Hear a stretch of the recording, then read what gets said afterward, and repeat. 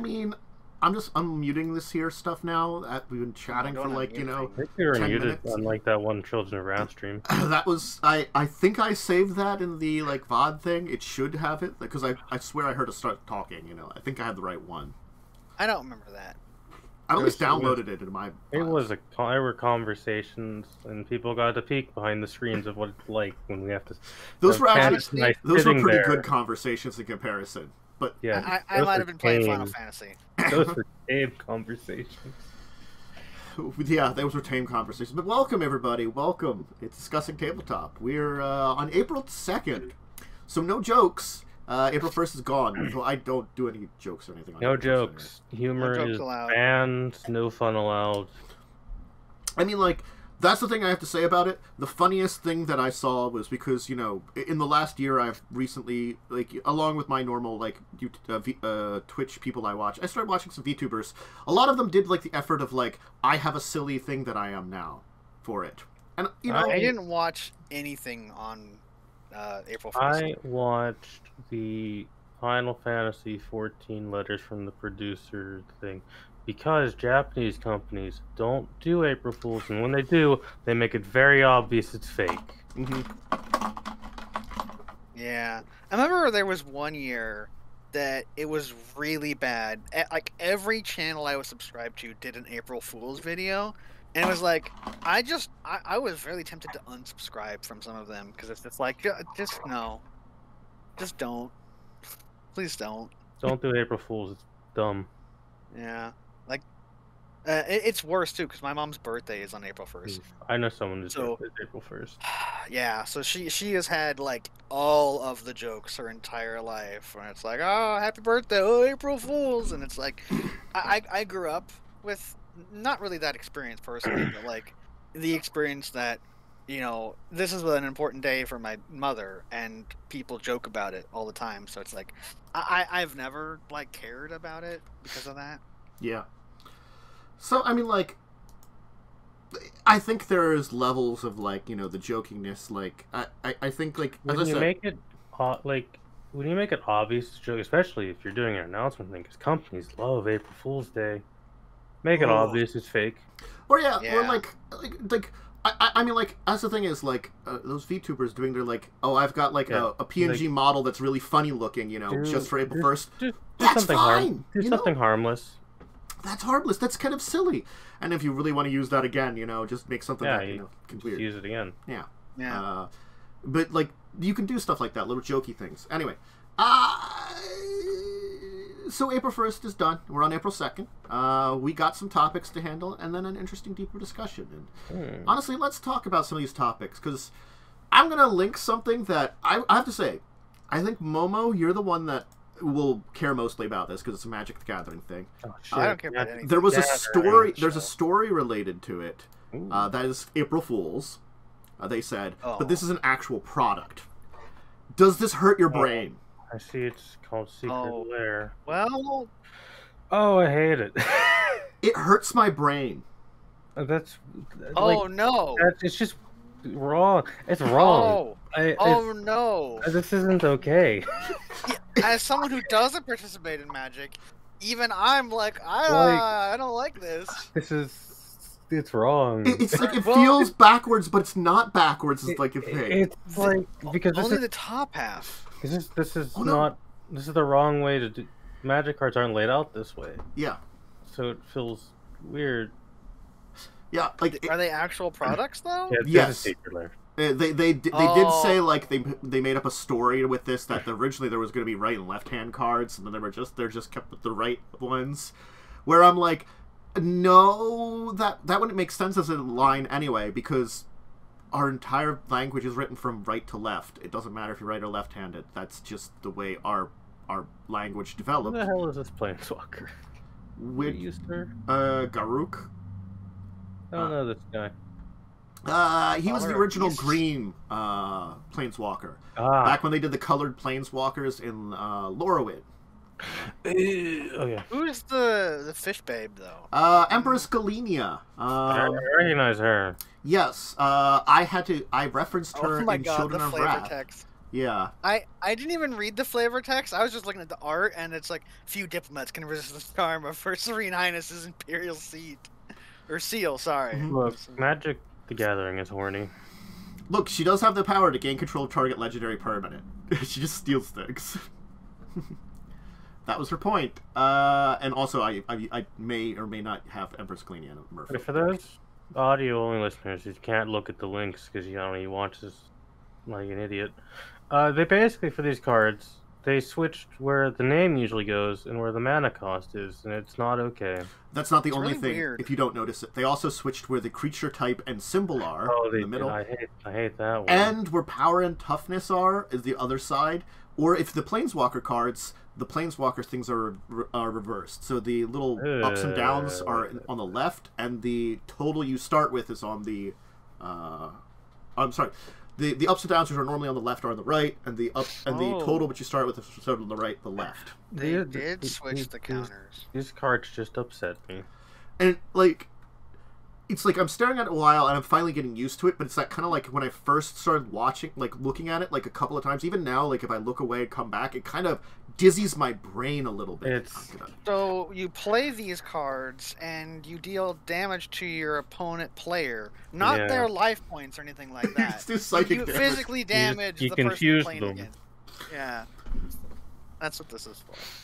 Oh, God. Take 2d6 psychic. It's not as much. It's not as like damaging as killing someone with a Fortnite card, though. I mean, that's true. Though if you're playing in a game where a Fortnite card is legal, sorry. just sorry. I think if you lose to someone using the Fortnite cards, you just can't play Magic the Gathering anymore. You have to forfeit your deck. Again, like, I feel like this is like one of those weird ones where it's like it's a little interesting because it's like it's the catch-22 of secret layers. It's like, you know, yes, it's promo cards you're spending extra money on, but they put out so many of them, and these just like, it's an interesting idea, but it hurts my brain, and like I think it's mostly fine. It's fine. Like, this stuff is fine. Fortnite, nah.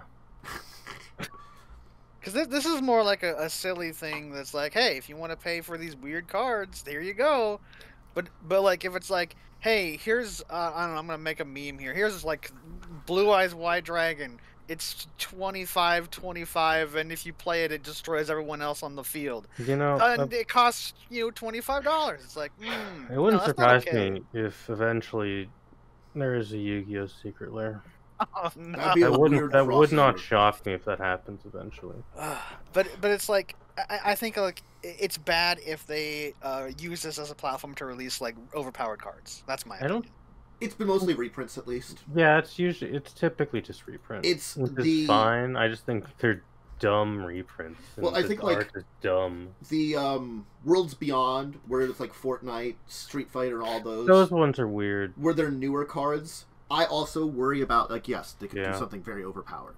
Now, granted, they do say, like, with the, there's, like, the set of cards, I can't remember what they're called, that are in the Collector's Booster, where, like, every Collector's Booster has, like, one of the, an extra random card that's from this, like, grouping, which shifts occasionally, which is, like, you know, reprint cards, so you can get these reprint cards, and they put them in there as Magic versions of them a lot later.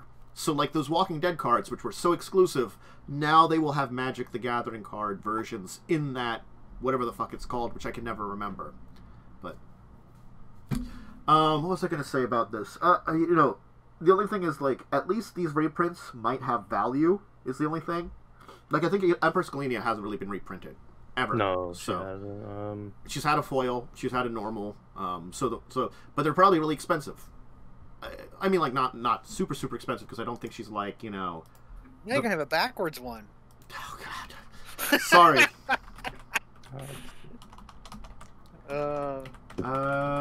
If you want Empress Galenia, she will run you about $20. So, I mean, like...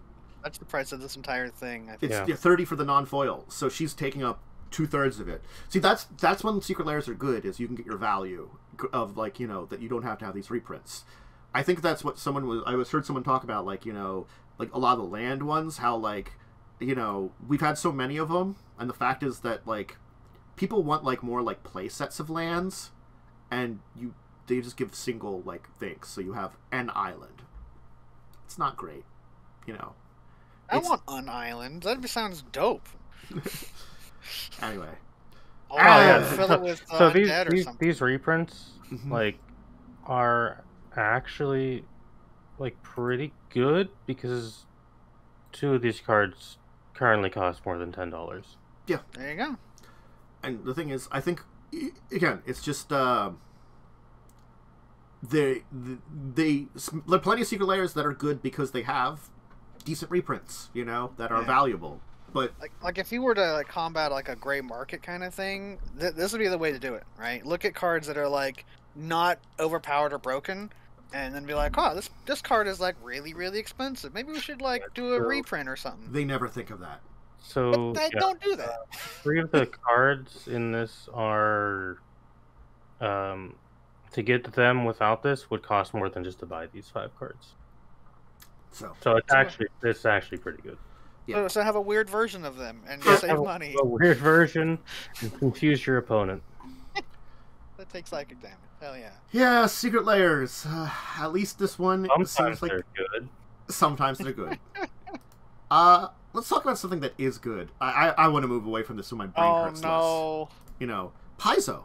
I first want to talk about the new adventure path because Adventure path. I don't like that name. Outlaws of Alkenstar. Ooh, fancy. So this one is, it feels, it's Wild Westy. It's steampunky.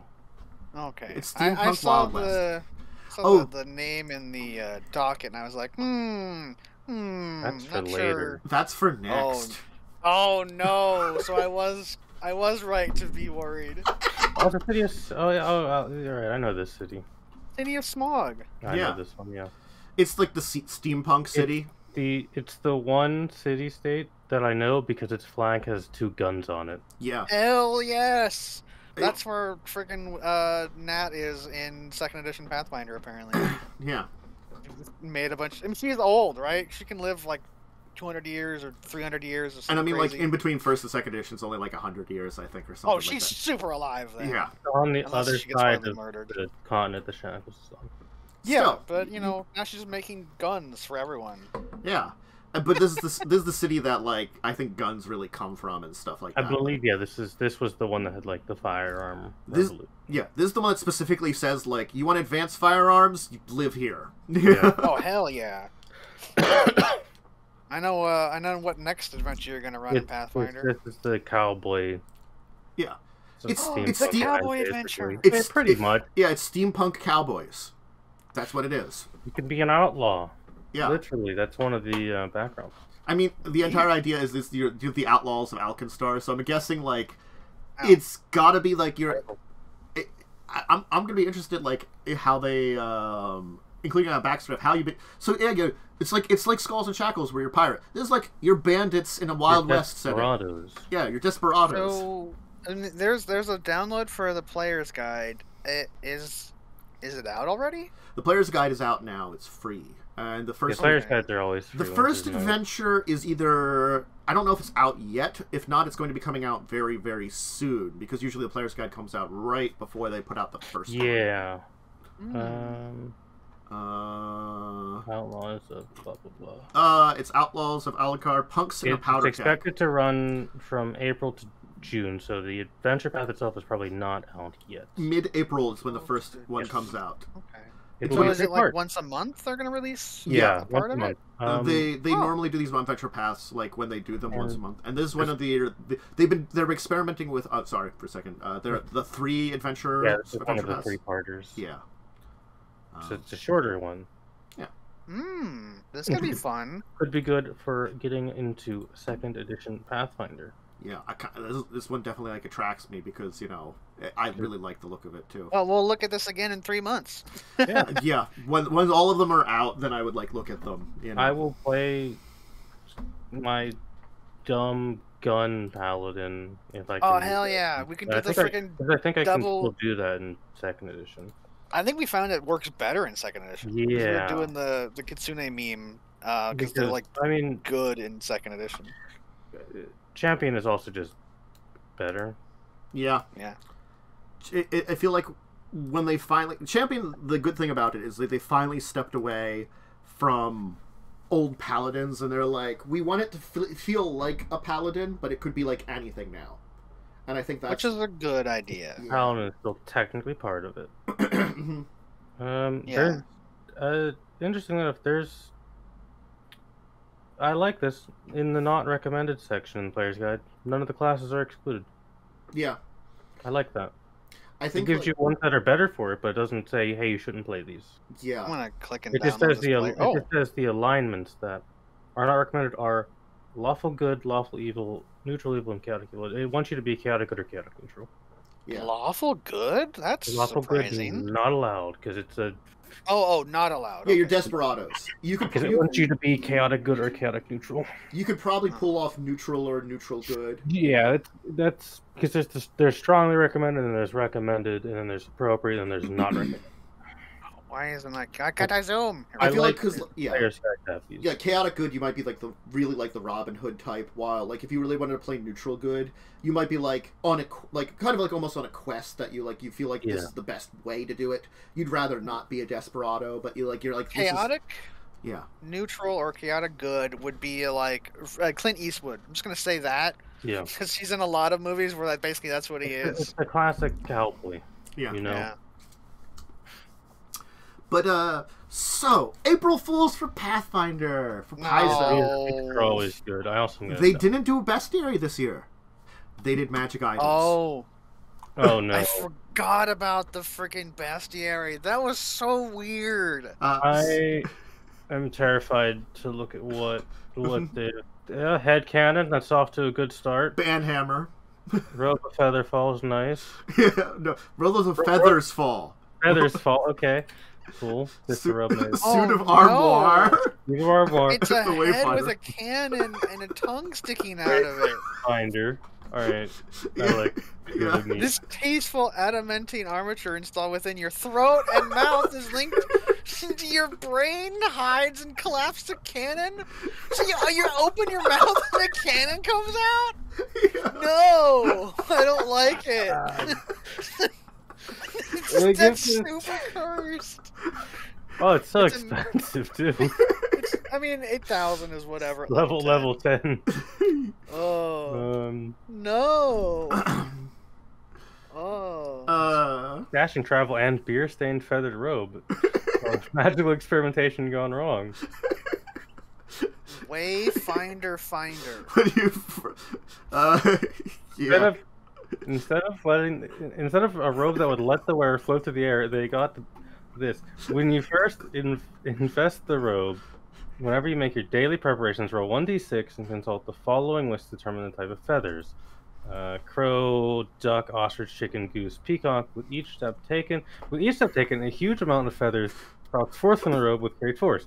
The feathers make you concealed from all of the creatures, but also concealed the creatures from you. You cannot. And of course, you cannot use this concealed condition to hide. Spouts feathers constantly. Oh, hey, there's even an art comment here. This feathered cloak should have turned heads. Wait, the suit of armoire, price, an indeterminate amount of one's lifespan spent driving to the magic item warehouse, navigating the labyrinth corridors, consuming meatballs, and some gold. What a weird price. IKEA reference. Oh, no, it is! An IKEA joke. To wear and remove the suit of armor, you must succeed a DC 41 crafting check. What? I'm Yes, telling it you, includes you the and all plus 10 creatures modifier. within 30 feet must succeed a DC 31 will check, or become overcome with frustration that you cannot follow the simple, easy to understand diagrams. -1 penalty to your will saves for 1 hour. It's an IKEA suit of armor. I kind of love this.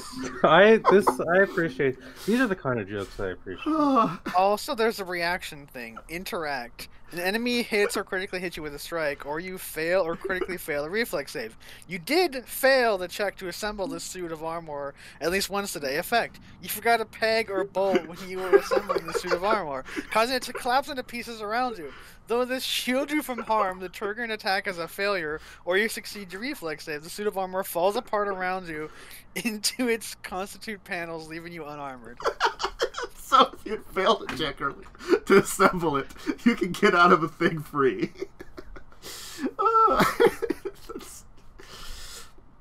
Activate one action. Interact. Once per day, you did not fail the check to assemble the suit of armor today. Effect. You open a set of doors on the armor's front, producing one fancy suit of clothing of your choice. It also holds clothes. Is the armor just like a box you wear? You're just a walk. Are you? You're a walking dress. You're walking. Yeah, you're just a dresser from this classic timeless suit of +1 resilient full plate is personally assembled from modular pieces of flat packed dark wood, doubling as furniture and personal protective gear. So it is also furniture. Yeah, you're just wearing an armoire. Yeah. So it's got like leg holes and arm holes and a head hole, and you just like walking around. I feel like it goes down to your knees like a gambeson or something. This extremely fetching oversized compass has numerous extraneous gears, levers, doodads, and buttons. It does not function as a compass, so it's supposed to the nearest wayfinder. It can hold a single wayfinder. If it's stored in this manner, any Aeon Stone it may contain provides no benefits, but the finder points to the nearest wayfinder of the type stored within instead of any wayfinder. It's so wayfindery. Oh god. I feel like this is a Star Wars item. Activate one action command effect. The wayfinder finder shall explore, report, cooperate. Then rapidly explains the certain use of the way. Then rapidly explains that certain use of the Wayfinder Finder may void the warranty. I don't know. It's so weird. Price 10 treasure bundles. What? How much is a bundle? Oh no. I mean, they did like have like apparently like also like they talked about a banhammer. For that's at the top. There's like multiple versions. The head cannon, I mean, it's awful. Brain and throat. It is hilarious. I do appreciate that the suit of armor's item type is not magical or non-magical. It's chaotic. Yep. It's a thing. Oh. Man, Paizo, you do this stuff and it's wonderful. I'm sorry, you do. Like I like these because you can use this dumb shit as well. The armoire is just like one of those things you can find. They're statted. You can use them. They took time to actually make rules for this stuff. I mean, even the banhammers, they have damage numbers on them. The level 18 one is 12d8. Damage, which is a lot of damage. Oh. Yeah. But it's B and E critical hit damage type. Critical hit effect. The target must succeed at a will saving throw or be deleted from one insphere site, chosen at random from any site that they are a member of. The target can restore their account with a heartfelt appeal and/or tweeting to the site's orders and succeeding on a diplomacy check. DC entirely based on the GM's whims. Oh, there's a Starfinder Society note for it too. Yeah. Yep. Choose for what item currently being worn or held by the target. One spell the target has passed. On a failure, that item or spell is now banned in the Starfinder Society, and no one at the table can use it for the rest of the scenario. The critical failure is now banned for the Kale campaign, and you should email the OP staff to let them know. It's like this is banned from my entire campaign. It's terrible. Also, these are not sanctioned for Starfinder Society play. It's April Fool's, duh. Yeah. These are good memes. They do good memes. Paizo always does good stuff for April Fools. Very much so. I don't remember us talking about it, but Modifius put out a... I think we briefly talked about it previously, but they have it out now. The Tales from the Loop board game, which is... Oh yeah, I heard about that. It's the miniatures game based on the RPG, which is kind of... I mean, like, for Modifius, I feel that's the opposite of what they've done before, but maybe not, like, terrible. Because they've done stuff like this before. Yeah. But normally they would, like, you know, do, like, the Fallout Wasteland Warfare, where they're like, we have a miniatures game, let's turn it into an RPG. I usually do the miniature stuff first. Ooh. Sorry. I'm just feeling a little, like... I don't know if it's the magic stuff or just me in general. I'm feeling a little, like, dizzy-brained or something for a minute there. So It could happen sometimes, you know. Just gonna, like, get myself back in, like... Is it a snow plowing adventure game? I mean, it could be. It's just like there's like kids dragging a sled or something. So it's like that's where my brain went. It's supposed to be like... Tales from the Loop is kind of weird. Yeah.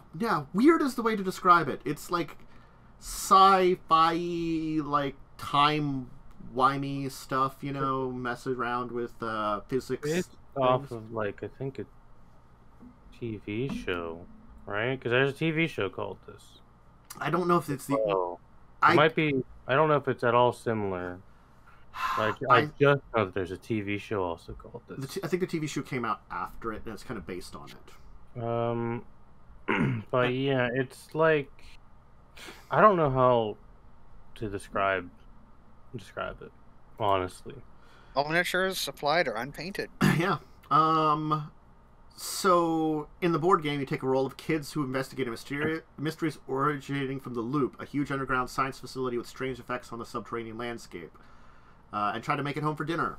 So, I think it's supposed to be the idea of, it's like, I guess it's kind of like a little like the, like SCP kind of stuff, where it's like a weird facility with things, except it's supposed to be more, rather than like, you know, your prisoner is experimenting on really weird stuff. It's supposed to be like adventures that like a kid would have. So very like Erie, Indiana, if anybody remembers that one. Yeah. Nope.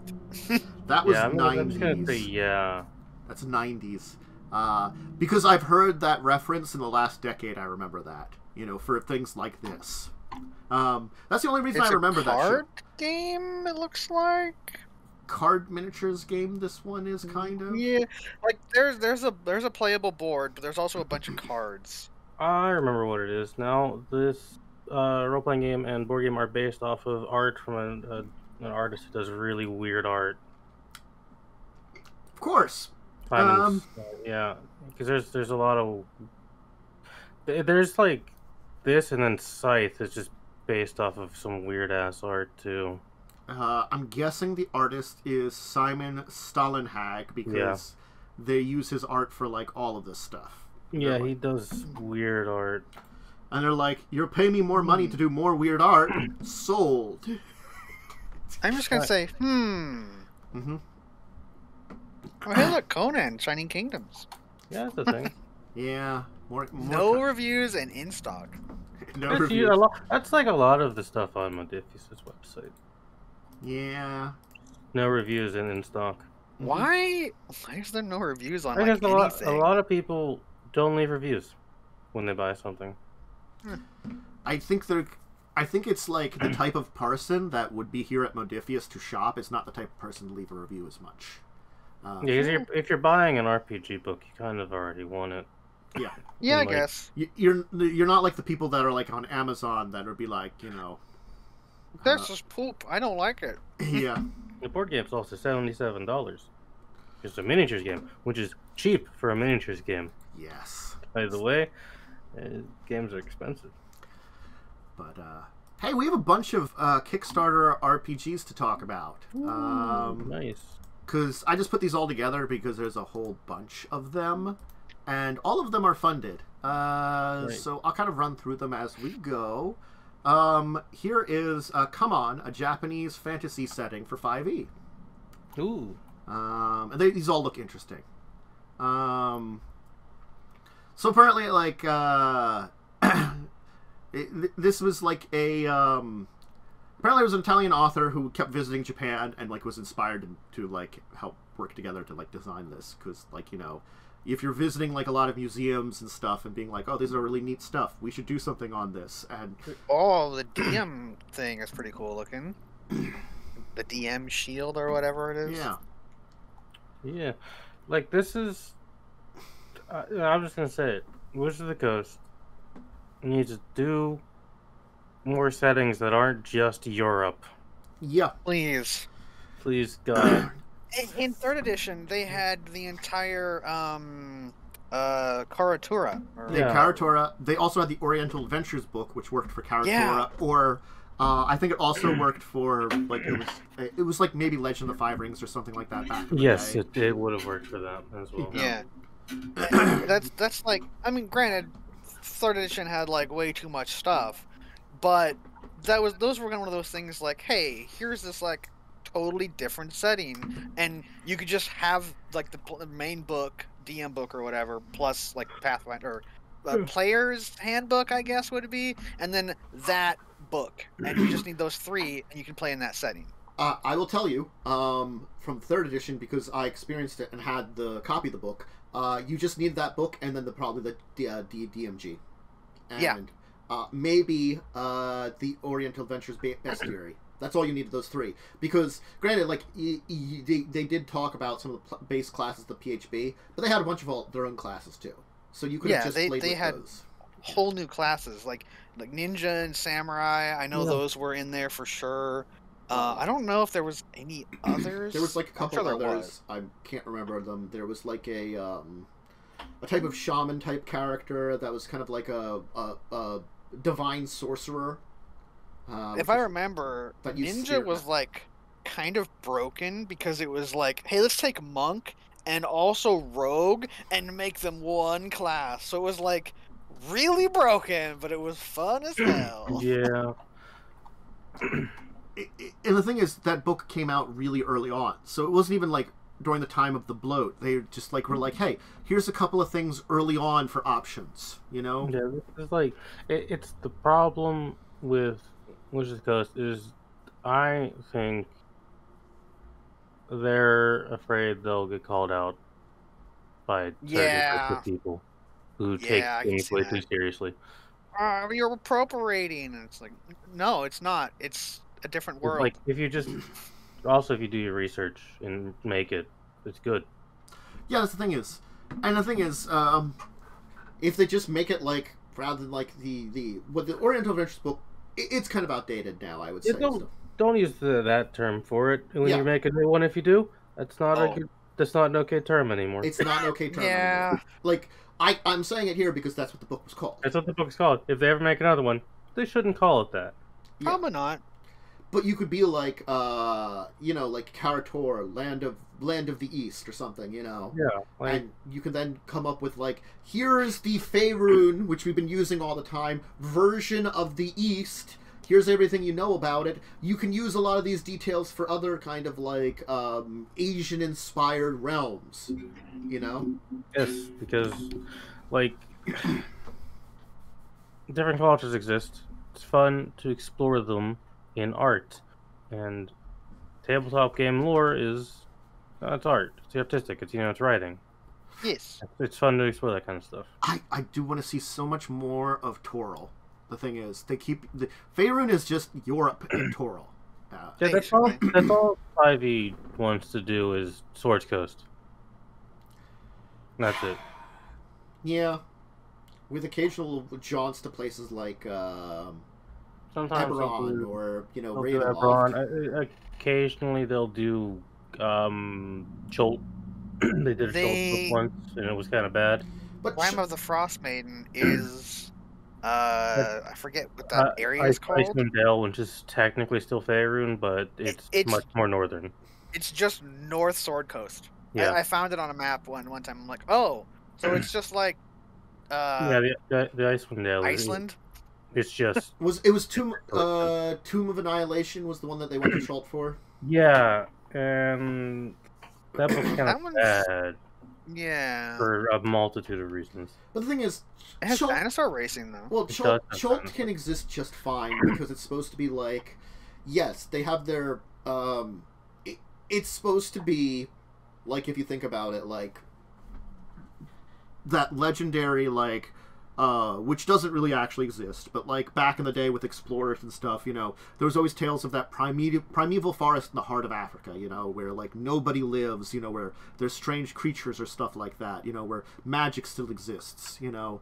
That's supposed I think to be it's the idea. more the adventure. Yeah, is it's more not- Well, the adventure's not bad. The adventure has issues because the adventure is it's a meat grinder.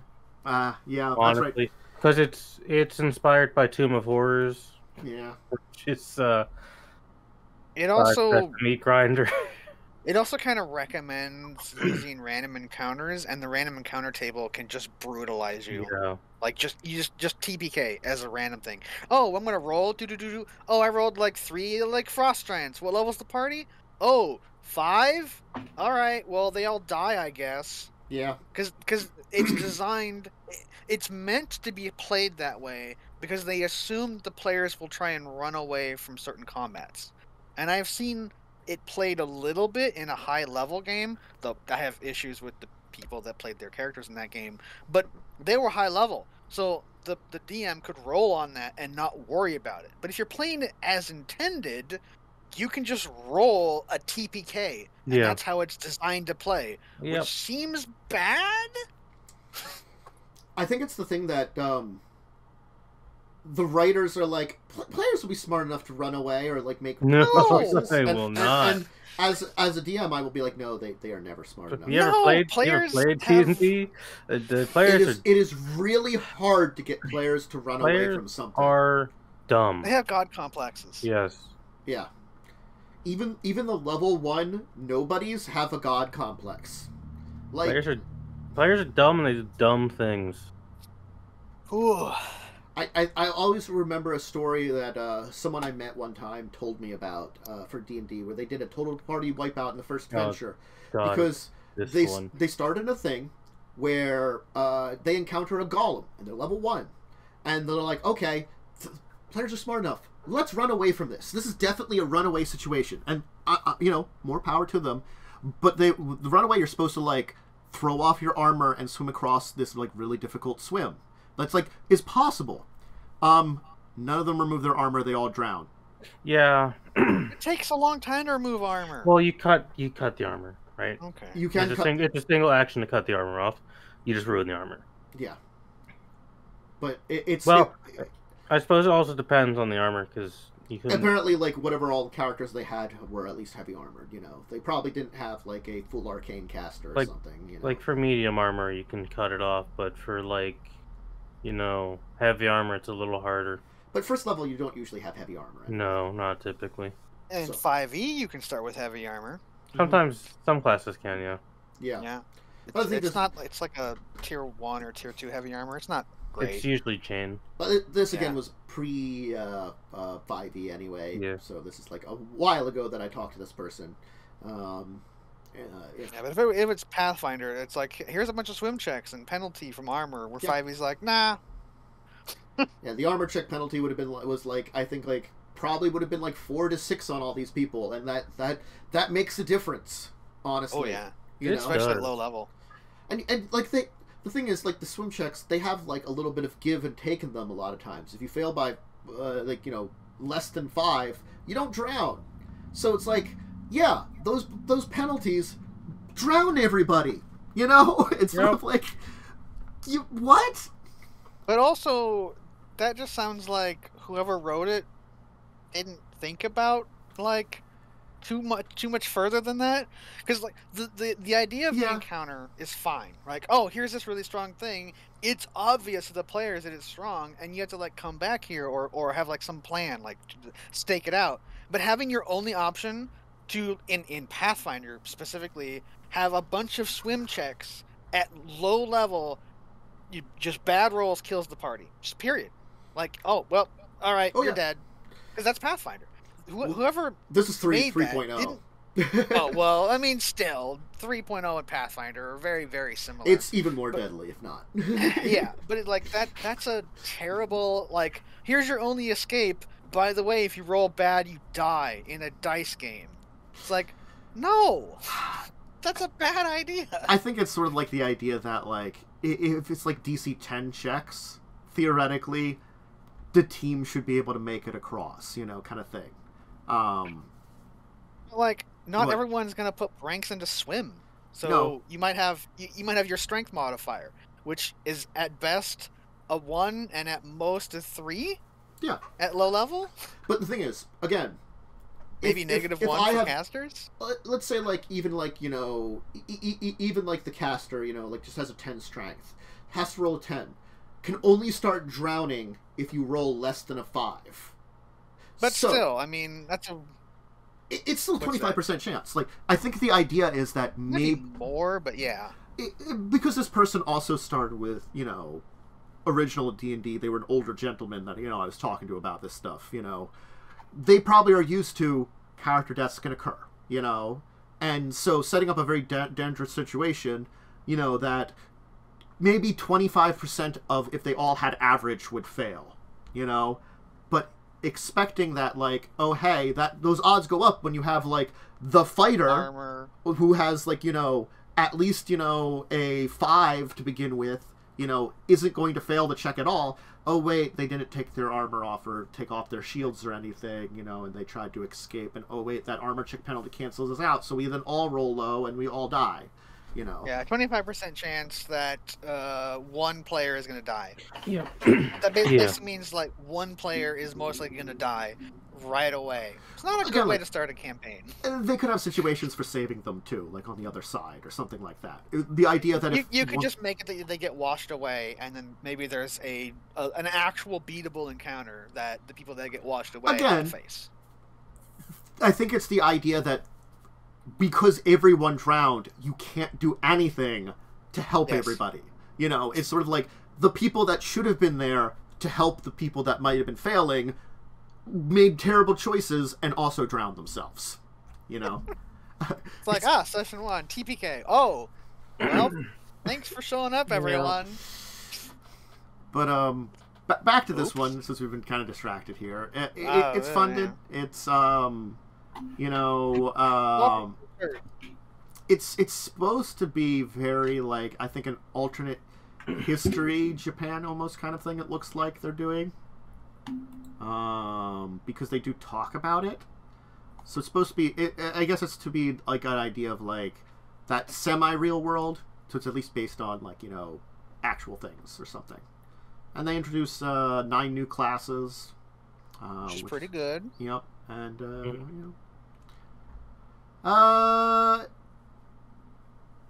and some new bloodlines, too. Inspired by yokai of Japanese mythology. No. That's demons, sort of. Yeah, it's ghosts more. Yeah. Indeed. Well, they're like both technically. Spirits. They can technically be both, though, which is weird. The Hanyo, they're talking like having them half demons, basically. So, like, you can be like a Kitsune, Tengu, Bakeneko, Oni, Kappa, or Tanuki kind of blooded, I guess. Yeah, because yokai is like both demon and spirit. Yokai is the main group. Demon is the types. Oni, which are demons, are a yokai. Yeah. Yeah. That's why it's kind of weird, because it can be both, or it can include both, rather. Yeah. So I like the idea that it's supposed to be, because it's supposed to be inspired by, like, actual, like, Japanese myth and something. It's supposed to be like, like you're half demon, you could be, like, kind of thing. That's kind of neat. Yeah. I approve. They've got a lot of good stuff. So, I mean, like, you don't probably have to just have an actual historical setting. You could probably use a bunch of this stuff for, hey, do you want to use Karatora in your game because it exists in Faerun? Hey, you have some very Asian-inspired things you can use for it. Thank you. Because there are 2 countries that are actually inspired by different historical eras in Japan, strangely enough. So there's 2, basically, Japans in Toril. You can have either of them. If you don't set your game in Os, you're a coward. It's Os and Wa, I think, the 2 different ones. Yes. Os is Australia. I'm sorry. That's right. It's Wa and I can't remember the other one. No, well, Karator is the entire region. And I should remember that I was in that game. Because there's also like because like a lot of it is there's like the Chinese area, the Mongolian area, which is actually big and has like the horse riders and stuff. There is a Korean-inspired area, and then the 2 Japan-inspired areas that I can remember. Starts with like a K. Kozakura. Kozakura and Wa, I think the 2 different ones. Yeah, Kozakura and Wa. Yeah, because you guys were in Kozakura. But yes, I would love for that getting back to the other stuff. I love for something for Mazdaca. I love for Mazdaca because that's like a very Central American styled thing, but with like that fantasy style of it of D&D. I would love that. That would be neat. You could explore some more of that because they have like some basic information on that. That's interesting. Anyway, no, get distracted by that. But more setting stuff, please. More setting stuff, please. But regardless, this Kickstarter is neat, and that's the first of our group here. The second one I did want to mention is I thought it was interesting because it's a 2d6 system. Ooh. Westlands. I mean, unfortunately, like sometimes things like this is what sticks out for me, so that's what I was saying. They only wanted $50. They only wanted $50, and you can get the PDF for $1. It's probably one of those things where really simple? It's simple, and they likely had the money to do it themselves, and it's kind of a marketing thing. Yeah, I guess. Well, it's Menagerie Press, which we can look up if it's like any much of a menagerie press. Let's see. Taking the open 2d6 material and adding extra content, including reworking, more dangerous, sorcery mechanics, optional rules for simple firearms. So it's like a expansion kind of thing. Expansion and rework. Yeah, it looks as though Menagerie Press is a probably small RPG publishing company. It might just be like a few people who write these things. I don't know, or like this is like a group that can publish for people. So it's not really a big group that's the ones running it. I mean, honestly, it's a 2d6 system. Those were interesting. The main one I know about is Bessem. It's Traveler. Traveler. I forgot about Traveler. Yeah, you're right. It's a sword and sorcery one, and you can get the PDF for $1. But hey, yeah. They do have a $3 and $5 reward tier. So they do have some more tiers. The $5 one is just if you want to tip them some extra bucks. That's all it is. Yeah. This also might just be like an incredibly simple system, so not asking for a lot. Yeah. So. So it's a thing. It's interesting. It's if you want to try out a 2d6 system and just keep something simple, which again, simple games can be fun too. Maybe check it out. Yep. I will move on though to this one because it is a 5e book, and I really said it because we're doing Skulls and Shackles. Tempest, a Seafarer's source book. Ooh, book about boat books for 5e. Again, I because wrote my own. Yeah, you wrote your own. Because 5e doesn't give us the shit. Well, they give us some things, but they're not great. No. This is a bit more than what I wrote, though. This has got subclasses. This be a whole setting, to be fair. Races, sub-races, unique to the world. The thing I wrote, a new system for ship combat and crew management. I wrote ship combat, is what I did. Yeah. This has got a bestiary and new spells and magic items and new feats, because feats aren't optional anymore, boys. But that's cool. More like the joke. More settings. Here is one. They have, you can play a monkey race, a weird cuttlefish people. Hell yeah. Oh no. Half mermaids, and of course I have that. some bird folk. Parrot folk, to be precise. Oh no. Yeah, I have rules for merfolk, but 5e technically already has some, so I just like altered the deal slightly. Probably don't alter it further. Mm-hmm. They're called cuddle folk. Yeah, they're called cuddle folk. I mean, it's a simple name, but you've charm and camouflage powers. Of course, camouflage powers. That makes very much sense. Makes sense. Cuttlefish. Cuttlefish. There's a lot of stuff here. Pirates. Pirates are cool. Yeah. And if you don't like Pathfinder, here's a 5e version. I mean, To be fair, someone's probably converted Skulls and Shackles to 5e. That's highly possible. Because someone did it for Carrion Crown. Mm-hmm. I'm sure they. Now you have me curious. Well, I don't. They might not have published it. Honestly, I'm sure that there's somewhere someone has done it and not published it. Honestly, it wouldn't be that hard because you just take the story parts. Yeah. Yeah. I'm gonna look it up now. And then change the words around. So it's 41. I was just looking at how many of their stretch goals they go. So they're pretty far into their stretch goals. They got a couple more they're doing, but they've added a lot of like little details and stuff. Yeah. That's neat.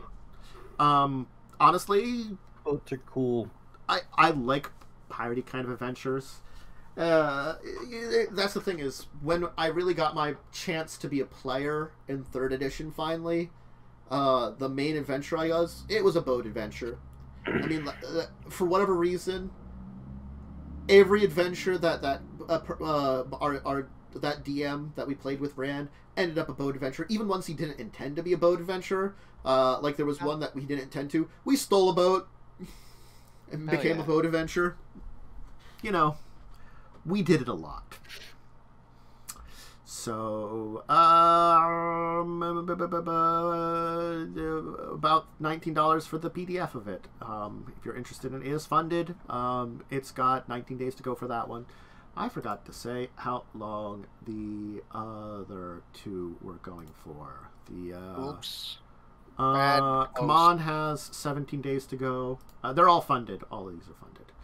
And then the recently closed tabs. No, that's bookmarks. That's You linked them in the chat. I could click on them. 11 days to go for Westlands. But I also have them in my recently closed tabs, and that's just as easy to do, too. I mean, I'm just maybe. Maybe? Possibly? Yeah. So, here is yet another one that is funded then, because we have at least this one left to talk about. Because there's one that I had that I don't know if I want to talk about, because that's an odd place to be in, I'm going to say, for a second. I'll bring it to you too. No, not this one. There's one more possibility after this that I'm unsure of. And I'll ask you do we want to talk about it? Because I haven't been keeping up with, like, there had been, like, a long time ago, related to some weird controversy, you know, with one of the people that's related to it. Secret share it. Yeah, you got a secret chat here we can put it in. I will put it on my phone, then for you as we talk about the Dark Nation thing here. Uncover the truth. Struggle for justice. Ooh. Pay the price. It's funded, and it has 8 days left to go. Neat. Uncover the truth. And the price you're Cthulhu prepared to pay for justice. game. Oh, it's a Cthulhu game. Yeah. Yes, and it's supposed to be more human realistic, I guess, like down to earth kind of thing. And it's a takes influences from fiction like Handmaid's Tale. Don't know what that is. SS/GB. No idea what that means. Man in the High Castle, 1984's Edge of Darkness. I have never seen any of the things it mentions. I know. These are all like pretty good books. Oh, okay.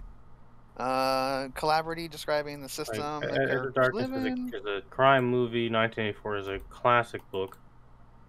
Man in the High Castle, pretty good book. Handmaid's Tale, a pretty fucked up book. I mean, it's Lovecraftian horror, right?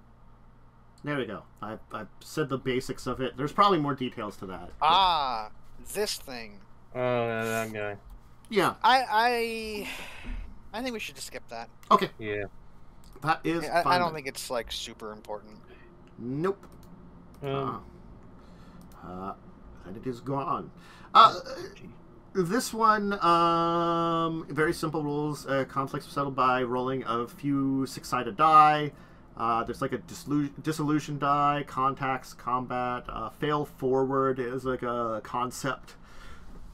I like the idea that like every investigation will have minimal success, so it's sort of like you can never have a true, at least when you're investigating, you can never have a true failure. You just might not get as much. Do like the idea of you fail, but you still get something out of it. Yeah.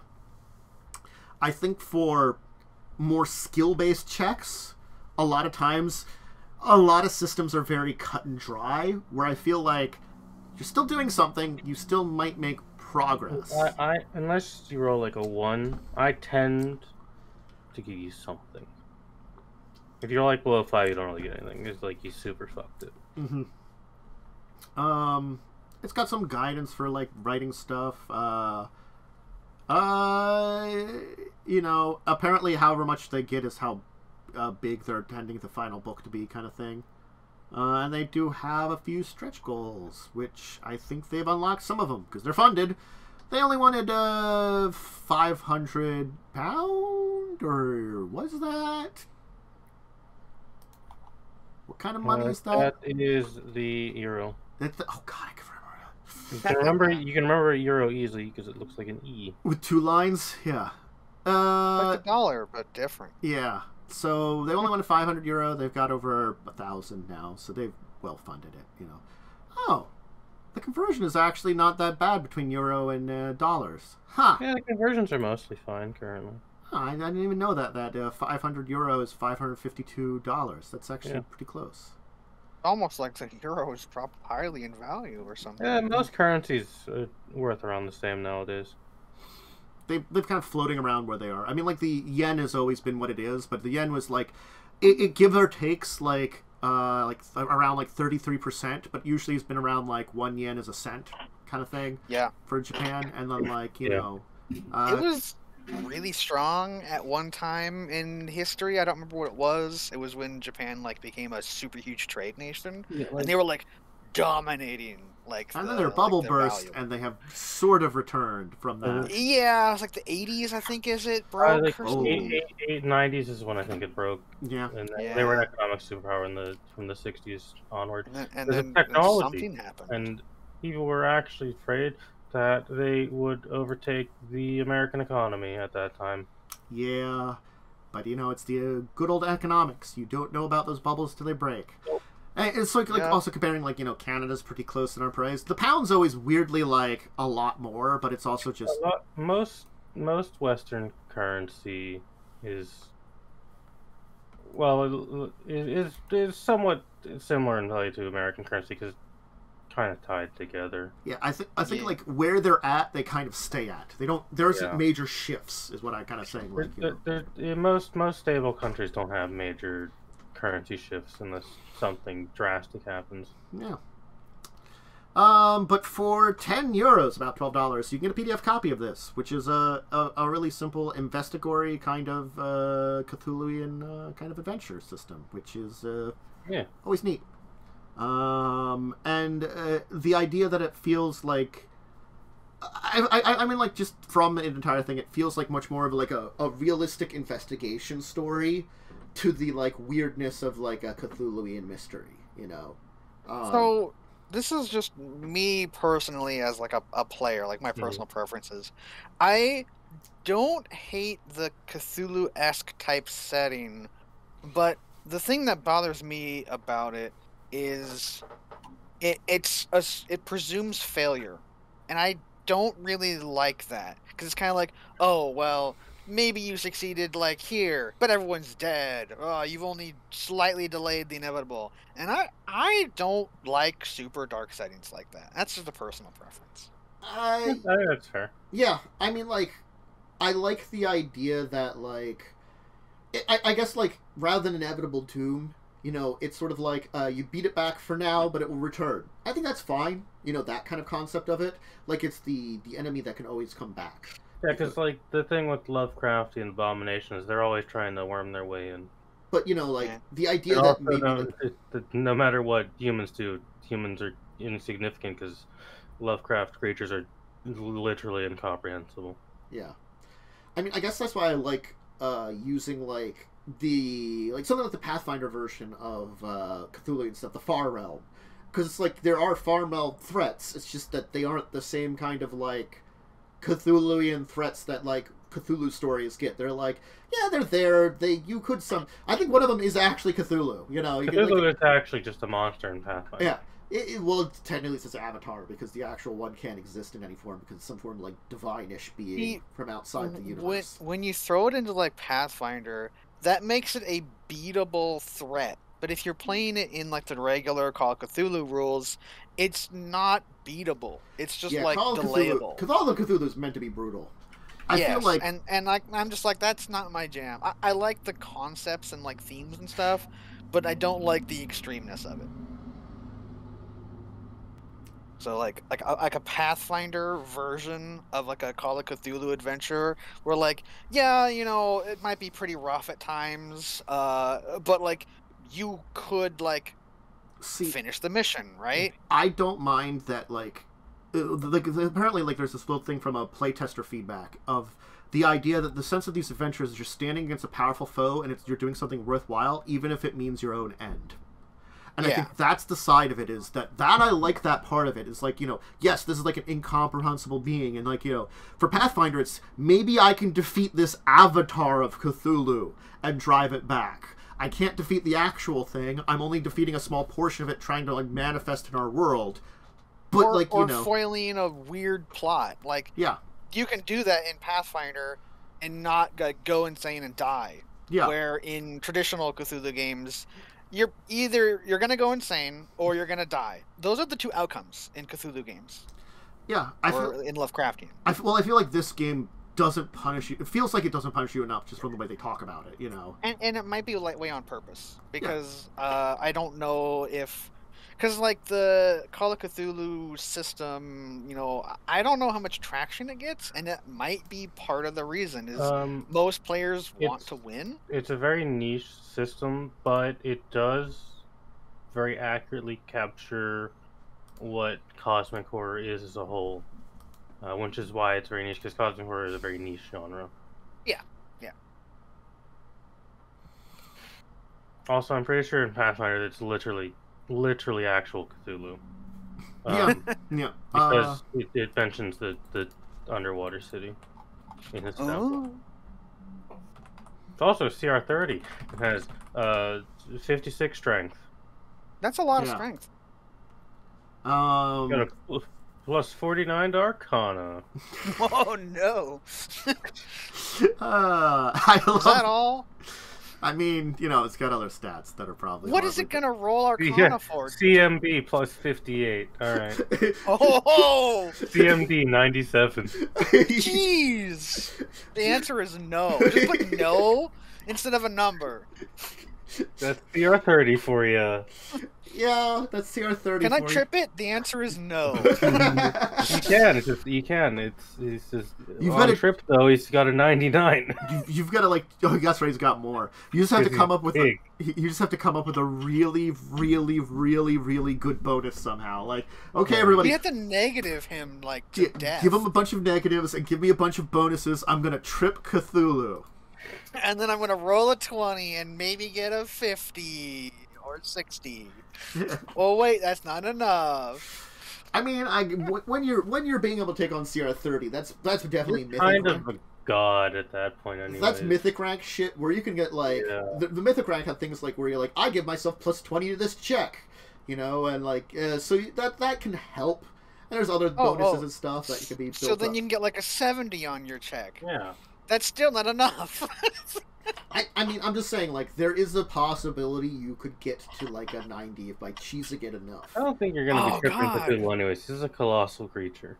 I mean, yeah, that's... You'd have to, like, have, like, some kind of crazy super trip build or something. Okay, that's the next Pathfinder character, trip build. Like, what do? I trip people. You have to be like Mythic rank 10, level 20, you know? It's like, I'm here to trip Cthulhu. You joke, but trip build is actually gross. Well, no. Well, I mean, they confer attack of opportunities by standing for prone, so I mean... Yeah, that trip build is actually really gross. If done correctly. Mm-hmm.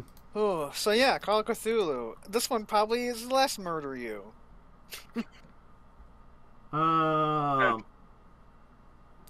yeah. So yes, the Cthulhu you can fight is kind of actual Cthulhu, but the entire idea, I guess, is like apparently he's actually dead and Riley, and that's like he slumbers beneath the sea. Yeah. So like those are like his dreams that manifest on the world of him. And it's a CR30, which, you know, probably be worse for it to actually show up. If you've gotten to the point where you're fighting Cthulhu, he's probably woken up, and then the world's doomed anyways. Yeah. Mm-hmm. Because the world will be plunged into darkness for 1,000 years. What's 1,000 years between you and me? Yeah. The elves will have to live through most of it. Yes, they would. They're like, God damn it! Suck it, elves. They would. They're like, look, son. Look, you know. When you're an old man, the sky will return. The sky will return when you're an old man. I'm sorry about it. Like, the humans fucked up. You know, they're gonna go through... They're not gonna remember, because they're gonna go through generations of this all of a sudden. Sky is back. I'll remember Sky, you know, when I'm long since dead. But you'll be old enough to be, like, telling your, like, grandkids, you know, like, oh, hey, that's the sky. My dad told me about that. One day you will see the sky again. You were not born with the sky. You have a board game thing here. Yeah. Did we talk about... we might have talked about this. I was thinking about it more, and I'm just like, I might be done with that. You know, it was the I think we talked about the Dead by Daylight Kickstarter. It's up. Oh yeah, we mentioned it. I hate the Dead by Daylight video game. Yeah, like I forgot if we talked about it or not. Game. You did talk about that. Yeah, so let's the Kickstarter's up. I'll leave it at that. I will if some people really liked it when we talked about it, I'll throw out the link and stuff. But I think we put our opinions on it previously. I just couldn't remember if we talked about it when I was making this, and now that we talk about it more, I'm like, oh yeah, I think we did. Did we? Yeah, that sounds about right. I feel like that came up. Yeah, I think it did. And so the way Momo's saying it, I think it did. So, I mean, there's a link. It's funded. Of course it is. Of course. Because some people like that stuff, and they have money. I mean, it's the honest thing that I'll say about it. I would never probably play that game unless, like, a group of people were like, hey, do you want to play that game? It's a popular game. I just don't like it. And, you know, I don't like PvP games. Yeah, I can occasionally tolerate watching someone play it if it's an interesting group of people, or they're an interesting person, like, doing something neat. But that's very rare. Anyway, let's talk about our deeper discussion, then. That sounds like a good thing. This was my idea. Ending a long campaign. Now, we talked about ending your game last year, which we kind of hit up on a lot of the different general things, because there's a lot of different types of game. And, well, what we kind of wanted to talk about today was when you have a longer campaign. It's more than just a single adventure. This is probably, like, at least 10 to 20 sessions of something. So you've had a long time, developed characters, gone through a lot of levels, had a bunch of adventures, developed a lot of stuff. You want to end it in a way that feels appropriate to that game. That's not always easy. No, it's not easy to end a game normally. It's not easy to end a game when it's a long-term game. Yeah. Yeah. There is one thing that depends on if Momo wants to talk about it, we can touch on briefly, because there's also, if you have to end your game really early. I don't know if you want to talk about that or not. I personally didn't watch this stream. I can talk about it, sure. Yeah. We can start with that. Yeah, so sometimes it's like the opposite spectrum of this. When you have a long campaign planned out, and then things happen, you have to end it early, and you just feel really bad about it. I don't know what you want me to say about it. It's more of oh man, I remember having this idea before you joined the call when we were sitting here reading ready. I guess like the idea here is you have this idea for like a big long game, Yeah. and you have all these plans and ideas, and you're plotting all this stuff out, and then through circumstances, you're just kind of like, I can't run this game anymore, and you have to end it early. Yeah. Which, sucks. It sucks, But but the upside of that means reuse those ideas. yeah, Right. that's the benefit. Is if you didn't get very far into the story, or if you come in with a new cast, you can just kind of reuse that idea because you didn't really touch on everything. Yeah. And this was like my suggestion, right? Like I said, and this is because on Friday we had my last session for a game that started last year sometime. It started in like, I want to say November. Yeah, so it's been Maybe. a couple months. It was a long campaign, and we made it to what, level 7, 8? Yeah, level 7. Technically, you would have got to 8 Technically 8. at the end of the adventure. And that's a long adventure. That getting to that point takes a while. Yeah.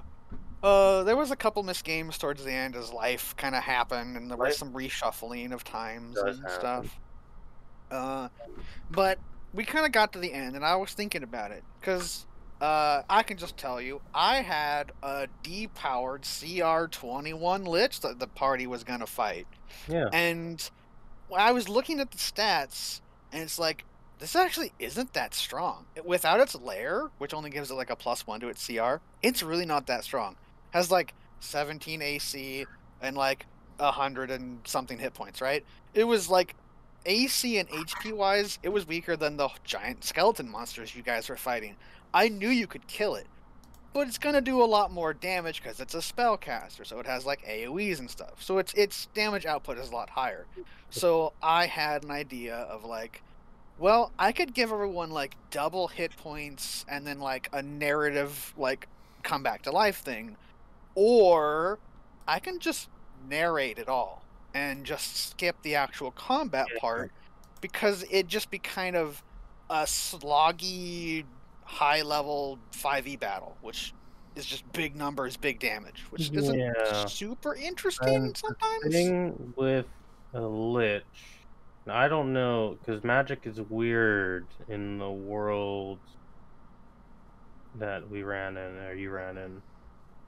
Liches have like 3 insta-kill spells. I don't remember without opening the game. They have Finger of Death.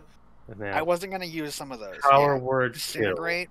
Kill. I wasn't going to use Power Word Kill. I might have used Disintegrate early in the fight when it couldn't one-hit kill you. And I think I was not going to use Finger of Death either. Disintegrate actually could have very easily one-hit killed anyone. Because it's 10d6 plus 40. But you guys were going to have double hit points. Oh, right, true. So some of you would have had like 80 to 100 hit points. Yeah, the only dangerous one would have been Power Word Kill, because no one would, probably most of us would not have had over 100 hit points. That would just be kill. And that's where I was like, it's going to be a depowered one. Because the Lich technically fought another really powerful dude before the party showed up. So that was another way for me to narratively weaken her for that encounter. Should it start looking kind of bad, I can have her like, well, she's only got 6 more hit points left. Just hit her one time and you win.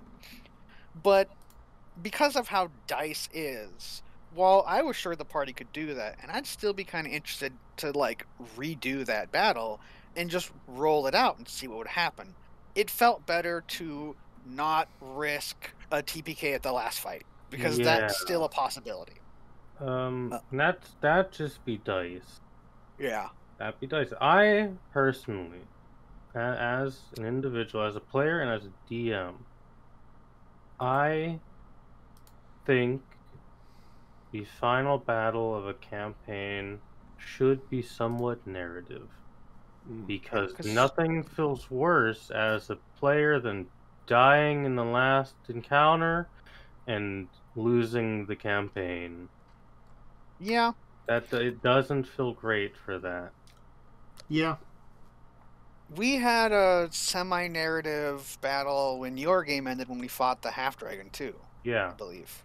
It was semi-narrative. Yeah. And that one, the CR differences between the party and the creature were much closer. They were much so, closer, yeah. So there was less risk of everyone dying. But He was you still had pretty like some strong, but Yeah. again, it was also like I kept forgetting he was a spellcaster. until the wall of fire came He and was a burned everybody. he's a paladin technically. Yeah. He's dead now. But so I kind of went into like a narrative thing, and like because the party technically had this like double hit point buff, I was describing as like as the fight starts, you still hurt, you take the damage, right? But it's like it doesn't feel like as bad. And then like as the fight progresses, it's like, okay, well, whatever that blessing that you had, whatever that spell that was on you, it's like gone, right? So you're like feeling like, hey, we might die, right? It's like actually hurting. And then I had the boss basically nuke themselves because they're a lich and they just come back. So it's like, why not? Why wouldn't they just blow themselves up with like some kind of magic thing? And because of the weird nature of the party at that point, there was two people who had like a faith or like a deity behind them. One of them was an Aasimar, one of them was a Kitsune, who in my world are like very spiritual. And so the Aasimar, she met her like patron, like her Aasimar, like or celestial like bloodline or something. Celestial daddy. Yeah, well, in this case, it was a lady, I believe. Probably. I think that's what it was.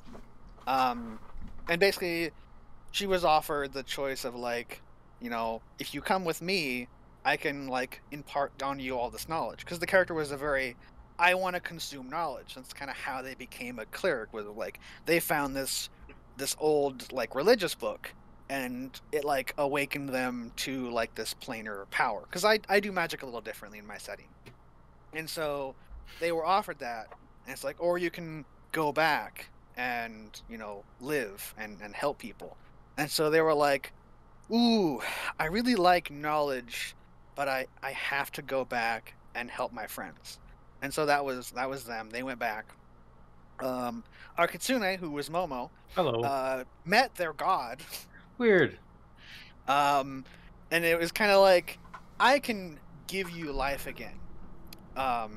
Because it's like not really your time yet, but know that if you go back, you will be going back to a mortal life, one that has hardships and suffering, or you can choose to leave and come with me and live in like a divine realm.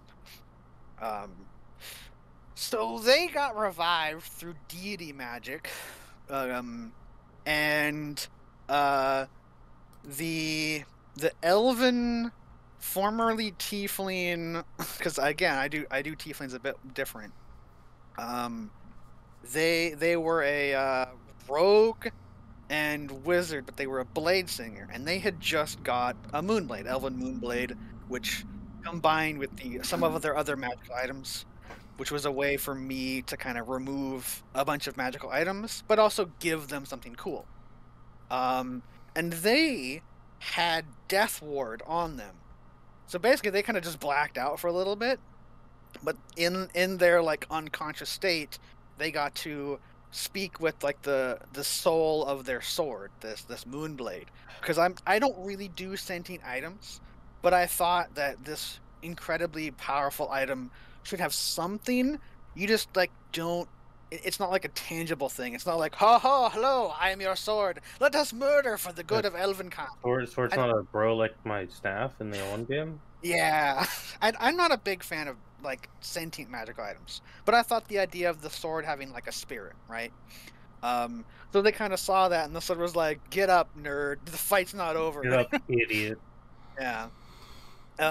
And then Tantus came back and reprised his role as Badger, the forest gnome cavalier who rode a giant axe beak and wears a badger on their head, who is technically their brother. Yeah.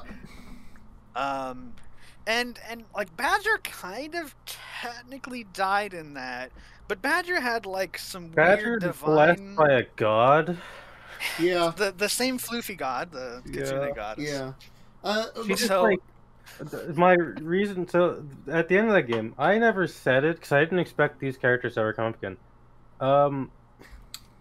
Everyone else lost the blessing, but Badger got to keep his because she's amused by Badger. See, like Badger, Badger would never have assumed he lost his too. So the thing is, like, I don't want to like take advantage of that. You know, he's a nice guy. You know, he's just like, you know, it's like if it comes up, it comes up. But he doesn't want to try to get it comes up. So he doesn't do like stupid shit to get himself in trouble and get himself killed. But you know, it's nice to know he's got that backup. He's like, and you know, maybe it's the joke that maybe Gur's blessed too, and secretly he'll live as long as me. Gur is actually immortal now. Yeah, Gur, which is the badger that Badger wears on his head, is his sort of brother, but not really. There's been a lot of them. Yeah.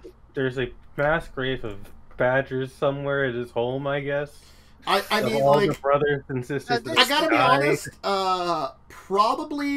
Probably like it's a lot weirdly morbid like that. Like I treat them like family, but like my mother raised badgers as like, you know, probably because gnomes and badgers always kind of, forest gnomes kind of are like canonically together as a thing too. They're pets. Yeah. They don't live that long.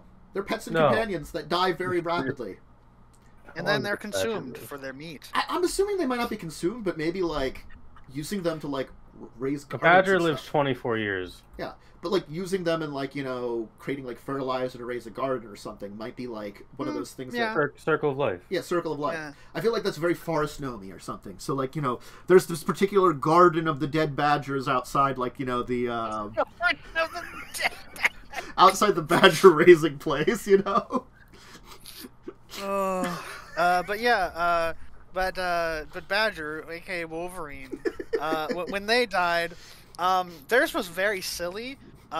They heard the sounds of badgers playing, and basically they were like, "Come play with us. It's peaceful and stuff." And Badger's horrible badger screeching. Yeah. And I was like, "But I got some work to do over here. I haven't finished fighting this person, you know." Yeah, but it's like I have to fight this evil lich lady or whatever. I'm sorry, maybe next time, and just leaves. Without even thinking like it's an afterlife or something. I'm just like, "Hey, look, guys, you know, it's nice for you to invite me here, but like, you know." And afterwards he's like, that felt like maybe it was some kind of weird thing in between deaths or something, you know, like some shadow plane, you know. Like, you mean you can be in between life and death and not accidentally or on purpose make a Draco Lich? Yes. Weird. So yeah, and post that, of course, I was like, hey, so the next thing that's gonna happen, the next major world event is like 20 years from now. So it's like, there's obviously little small conflicts, and, you know, if the players get involved with them, that's up to them. But nothing that I was gonna, like, run a whole game on, right? Yeah. So, the Alame, who was the Celestial Twilight Cleric, they gotta hook up with, the sexy Raku Captain, which is like a half-orc. Big, beefy orc man was made a I don't know if they had kids or not. That wasn't really said, because like they're both kind of awkward. Because one of them is like he's a boat captain, right, and not like, you know, sexy man. And then the other one is a super nerd who's like mega shy, and it probably took them like years to like finally get together. The Venny, who was played by Celsior, who is sometimes on this channel. They were the blade singer wizard, and their dad like disowned them because they were born as a tiefling, and then they later got their elven stuff back, elven heritage. And so after beating the Lich, they all got into this airship. They're like, hey, we want to use the airship like one more time, and then like go drop off my cool uncle and his like adventuring companions, because they got those guys for the last battle. You like hired a bunch of mercenaries, and like his uncle and like his old adventuring group, or what was left of them, because like one of them was dead, or no, one of them wasn't dead. One of them didn't like the party anymore. They had like a falling out. Because I actually had like a fair bit of background for a lot of my NPCs. Um, uh, so they flew over there to their dad, and the whole party flipped off their dad. He's like, "Ah, screw you, Dad! I'm like a cool adventurer now, and I got this moon sword." And so it was pretty funny, and a lot of the party kind of had like a closure thing, before like the next big horrible apocalypse thing came. Mm-hmm. The one thing, and this is kind of an aside, but like I had a lot of NPCs. Granted, there was a lot more at the very end, but that was kind of like, here's your big battle, and you hired all these people and like got this big force, and you went and attacked them. So you don't really need as much player interaction with like those outside of like small little things. But there was like 3 major NPCs, and later 4 in the game, and not a lot of interaction between them happened, and that was mostly due to like the party dynamic. And it wasn't the fault of any of the players or the DM or whatever. It's just kind of like no one really pushed it. And so like I had like a bunch of stuff that they could do, and I kind of felt like that kind of sucks that we didn't get to explore these characters more. Yeah. Like I tended in that game to leave my interactions as like, hey, I hang out with this NPC for a bit. Yeah. They do shit, you know? So it's kind of like there was a lot of other stuff going on that I don't think it's what's like a good word for it?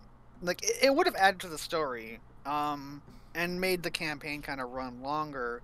But I don't think by not including them, like too much was lost. I mean, there's still something lost. Like but... in fairness, I interacted with 2 of them a fair bit. The Time Wizard, became friends with her. Then I became friends with a goblin, dated her. Yep, dating the goblin. Goblin and a tiefling joined, and ended up being like, hey, you know what? I'm into that goblin. And so like there was a pretty good goblin relationship. Tiefling was too scary. Yeah. And the Time Bunny, like my biggest thing I felt bad is because she was like this super ancient, possibly immortal like wizard who kind of like blew up a bunch of stuff, and so like was super depressed and like locked himself away in like a hyperbolic time chamber, and you know the party like reawakened her, and then like, oh, the world is still all screwed up, oh, all my people are still dead. And so that was kind of a plot line that I was hoping would happen, to try and like, because basically the character needs therapy, even though they're like super old, right?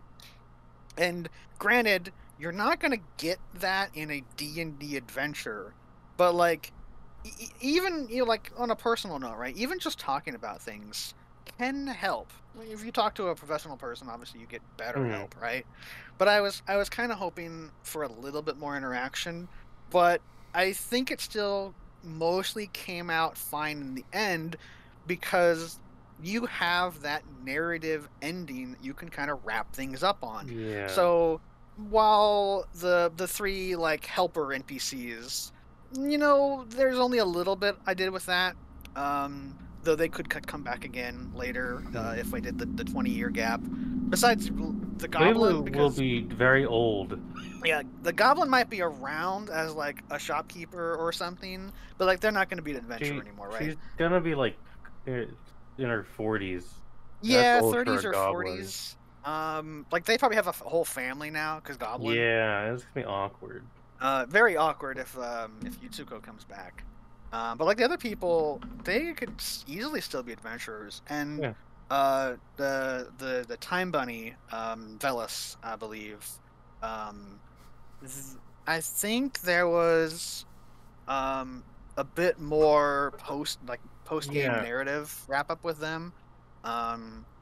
So it'd be interesting to see what could develop from that character. It would also be interesting because she went off and like wandered the world for a bit with a dumb gnome. Yeah. And the depressed kitsune. Yep. Yeah, they kind of went and did their own little thing for a bit. So like, there's a lot of stuff that, especially if you are reusing the same world. Yeah. Yeah, I will just say, eventually, one day after I run in this setting I made and need to test, I am gonna return to that, and I'm gonna reuse some things from the Underdark game, but use them to fuck with your second Dragon War. Yeah, because that's basically how it ended. So a little bit of background. In the timeline the players are playing in, it's been like 530 or 550 years or so since a big, huge war with dragons and their like minions kind of thing happened. And there was kind of like a not really like a Cold War, because like it wasn't like actual like attacking or whatever, but it was kind of like that ceasefire tension where like, are they going to do something? Are they not? And because of the events that took place in that game, which was a whole bunch of people being wiped out by a bunch of undead, because the Lich summoned a bunch of undead, that weakened the border states, where they had enough people there and power that it'd be really annoying to try and like take them over, but like half or more of that was like wiped out because of all this undead stuff. So now it's a whole lot easier for them, and they've had a big military buildup. So they just kind of sweeped across like half of the continent, being like, "Hey, all this land, it's ours now. We stopped the undead. What have you done about it?" And so that's kind of where the narrative part of that story ended, and where it could be picked up, and you could have like multiple types of scenarios all within this same timeline, just picking different parts of the world, which is what I like to do, like with this setting personally. Yeah. I will tell you briefly what I will do after the stream, kind of. Sure. Does Tantus have anything to does talk Tantus about? have anything to speak of? Because you've ended long campaigns. I have. It was, I feel like the two campaigns that I can talk about that were very long campaigns that I had a very successful ending. Well, I can talk about three. Big campaigns. It's Grinding Gears, too. Grinding Gears, though, I didn't end that. We pushed Joe to end it, and he had a pretty good ending that narratively worked. You know, it might have not been the result any of us were looking for, but we gave him what our plan was ahead of time, and I think that helped him come up with what he felt like the result of what we did was. We were going to do the old bag of holding inside a portable hole trick, because we were in a pocket dimension that shouldn't have been directly connected with like things like the astral plane and stuff. You know, it seemed like reality, but it really wasn't reality, kind of thing, you know. Yeah. Kind of broke reality. Yeah. It's sort of like the result of these a very powerful deity splitting into multiple deities created basically its own galaxy, almost. Probably, surprisingly, I would not be amazed that, like, there probably wasn't a lot in that galaxy, honestly. It was big, neat looking. There was, like, space travel, which made sense for, like, technology-based god powers. But, you know, maybe that was the point of it. And there was just a lot of space, you know? Maybe there weren't as many planets as, like, you know, it made it out to be. You know, still, even, like, a couple hundred planets would have been a lot, but that might have been all there was. So it seemed like it was an impressive thing, but it might not have been. And there might have been issues with it, you know, if you're talking about, like, god powers. But, you know, it was Joe's narrative, so I was like, whatever. You know, honestly, at that point in time, I understood the concept of it. It wasn't a terrible narrative. There was some, like, crazy parts of it. Anyway, so, had a pretty good ending, I think, you know, where, like, everything ended and might begin again, kind of thing. One of our players was like, I'll take over for the deity, and then the other players were like, we're just gonna fuck off back to, like, you know, home-ish. Yeah. Where, like, like, for me, I was like, well, can we send me there, honestly, like, you know, and then, like, you know, you were like, well, you know, can I be, like, reincarnated as what I am now there? And he's like, sure. You know, so the both of us kept our kind of like physical forms, and then like I got buff form. Yeah, you got buff. Because I was like really weak and like scrawny, and I'm like, I want to be buff. So I'm and like, apparently, Swift was in a coma or something there. So yeah, we successfully woke up Swift. Like Swift would wake up and we're like, find us here, you know. Yeah, and they wished for the adventure to continue, so we got immortality. Yeah.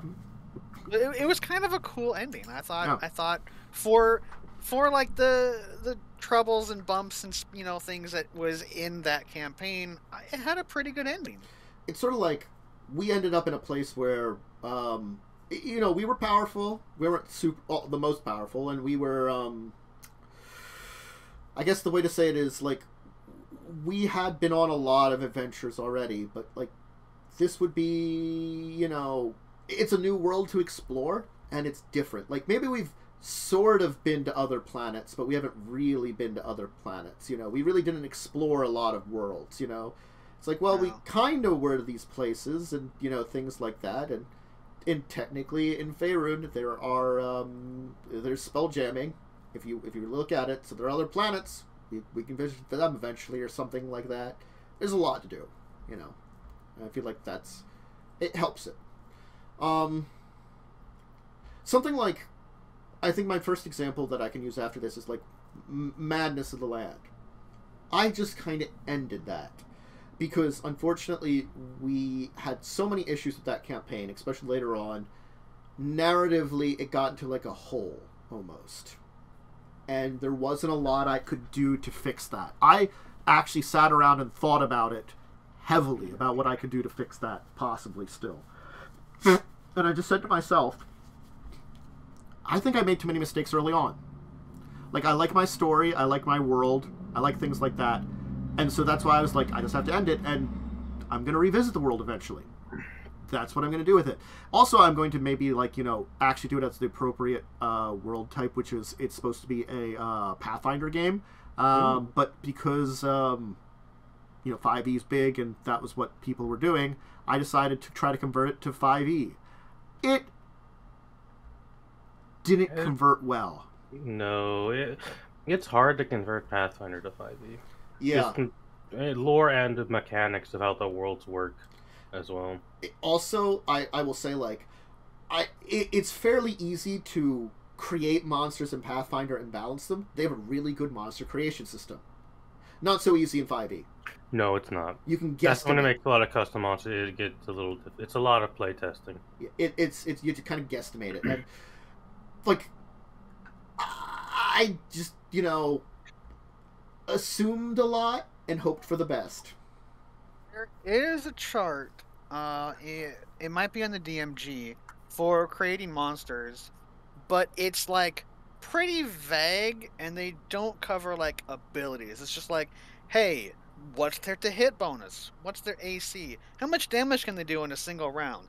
That roughly puts them onto this kind of CR category, because it's just looking at like how much damage can the players do because of that 50% like hit chance thing, and it probably has some like average like damage that party should be doing that it's like calculating for that. But you can find it on 5e Tools, which is a good site. And you can also like input some of your things. Like when I've made some creatures, and like I usually just take a stat block and just like swap powers around, and that usually is fine. You tend to not make things stronger when doing that. More often you make things weaker. Like I took a fire giant and I gave it the skeleton template, so it actually ended up being weaker than a fire giant because it lost certain like resistances and abilities and stuff. So it was basically the same. Not that the party had any bludgeon weapons to take advantage of that, but like it's mostly guessing. But I've done it enough now that I'm pretty confident in my monster creation. But not everyone has the same like time and luxury, right?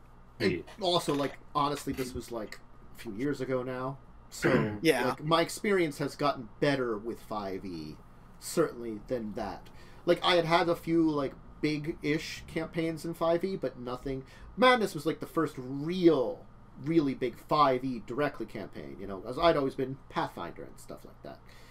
Then the campaigns that I had end, of course, I've talked about those campaigns. Legacies of Kain, Records of Evil. Records of Evil was easy to end, I think, because they had a goal in mind, and they did it. Honestly, they have basically... Like, they basically were doing the Omen.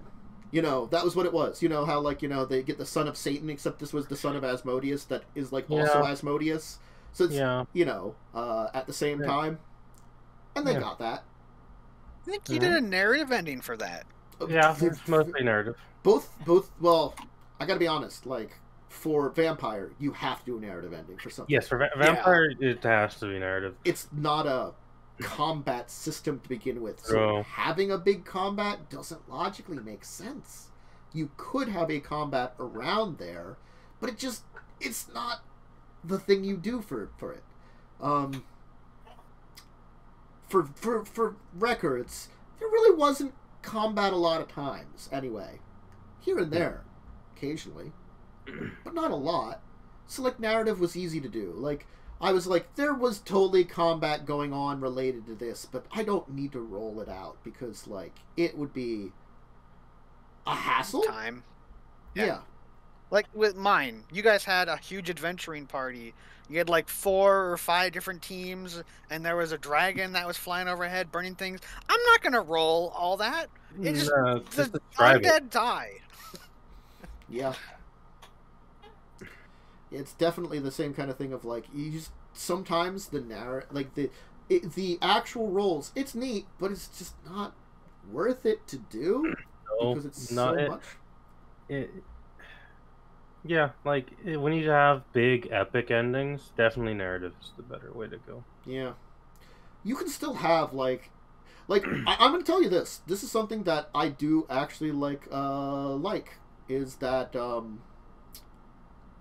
Carrion Crown, which Carrion Crown issues with. I like its ending, and it's a combat ending. Its ending. Spoilers if you don't know about it is like you end up like having to like you've kind of beaten the Whispering Way technically, you've foiled their plans up until now, but they're still trying something, like technically at the end of book 5 you sort of foiled their plans. They're the thing of Carrion Crown is they're trying to make an artifact called the Carrion Crown, which is what? Yeah, weird. Which the idea of it is, let's free the Whispering Tyrant from his thing. But, at the end of Book 5, you rescue a man who is basically descended from Whispering Tyrant when he was flesh and blood. In which they were going to use him to basically be like a vessel to like remove the Lich's spirit and make a new body from its imprisonment. That was the idea of it. That's a cool kind of sounding idea. It's like, well, we can't break the prison, but we can just take your soul out of there and give you a new body, which then you can turn into your undead form, which is pretty nasty. You rescue that guy. They don't have him. So, like, there is a final boss, and there's this, like, cool, like, ascent up a tower, and, like, you can defeat the final boss who's... He does the old villain trick of, I will just wear it myself in order to try to summon my master. And it doesn't really work and turns him into like a horrible undead monstrosity that is actually a unique type of undead, which is really kind of neat looking, that you could use in your own campaigns. It's a different type of lich he becomes, because it doesn't work. Yeah. But then you battle him in this epic battle at the top of the tower, and like it feels like a big climactic thing, I think that's the thing about it. It feels big and climactic. Yeah. Sorry, go ahead. And that's your battle kind of ending. You can have them, but you have to set them up kind of thing. You have to have that set up. It's what I did at the end of my one game, the original game with Badger. Yeah. That was a good battle. You had the mechanical battle, but outside of that, you also had the narrative bigger battle going on. Because honestly, spoilers, the unlikely nature had you guys died, that half dragon was still gonna be fucking murdered. He Yeah. he was not living. There was an army like Yeah. sieging the fort, you know. If we had failed, we might have done enough to He was dead weaken things, in yeah. a way. But yeah, in allowing the actual big epic fight at the end led to some really cool stuff that it makes me love that character even more, because you just jumped off a tower. and Yeah. stabbed a man. Yeah.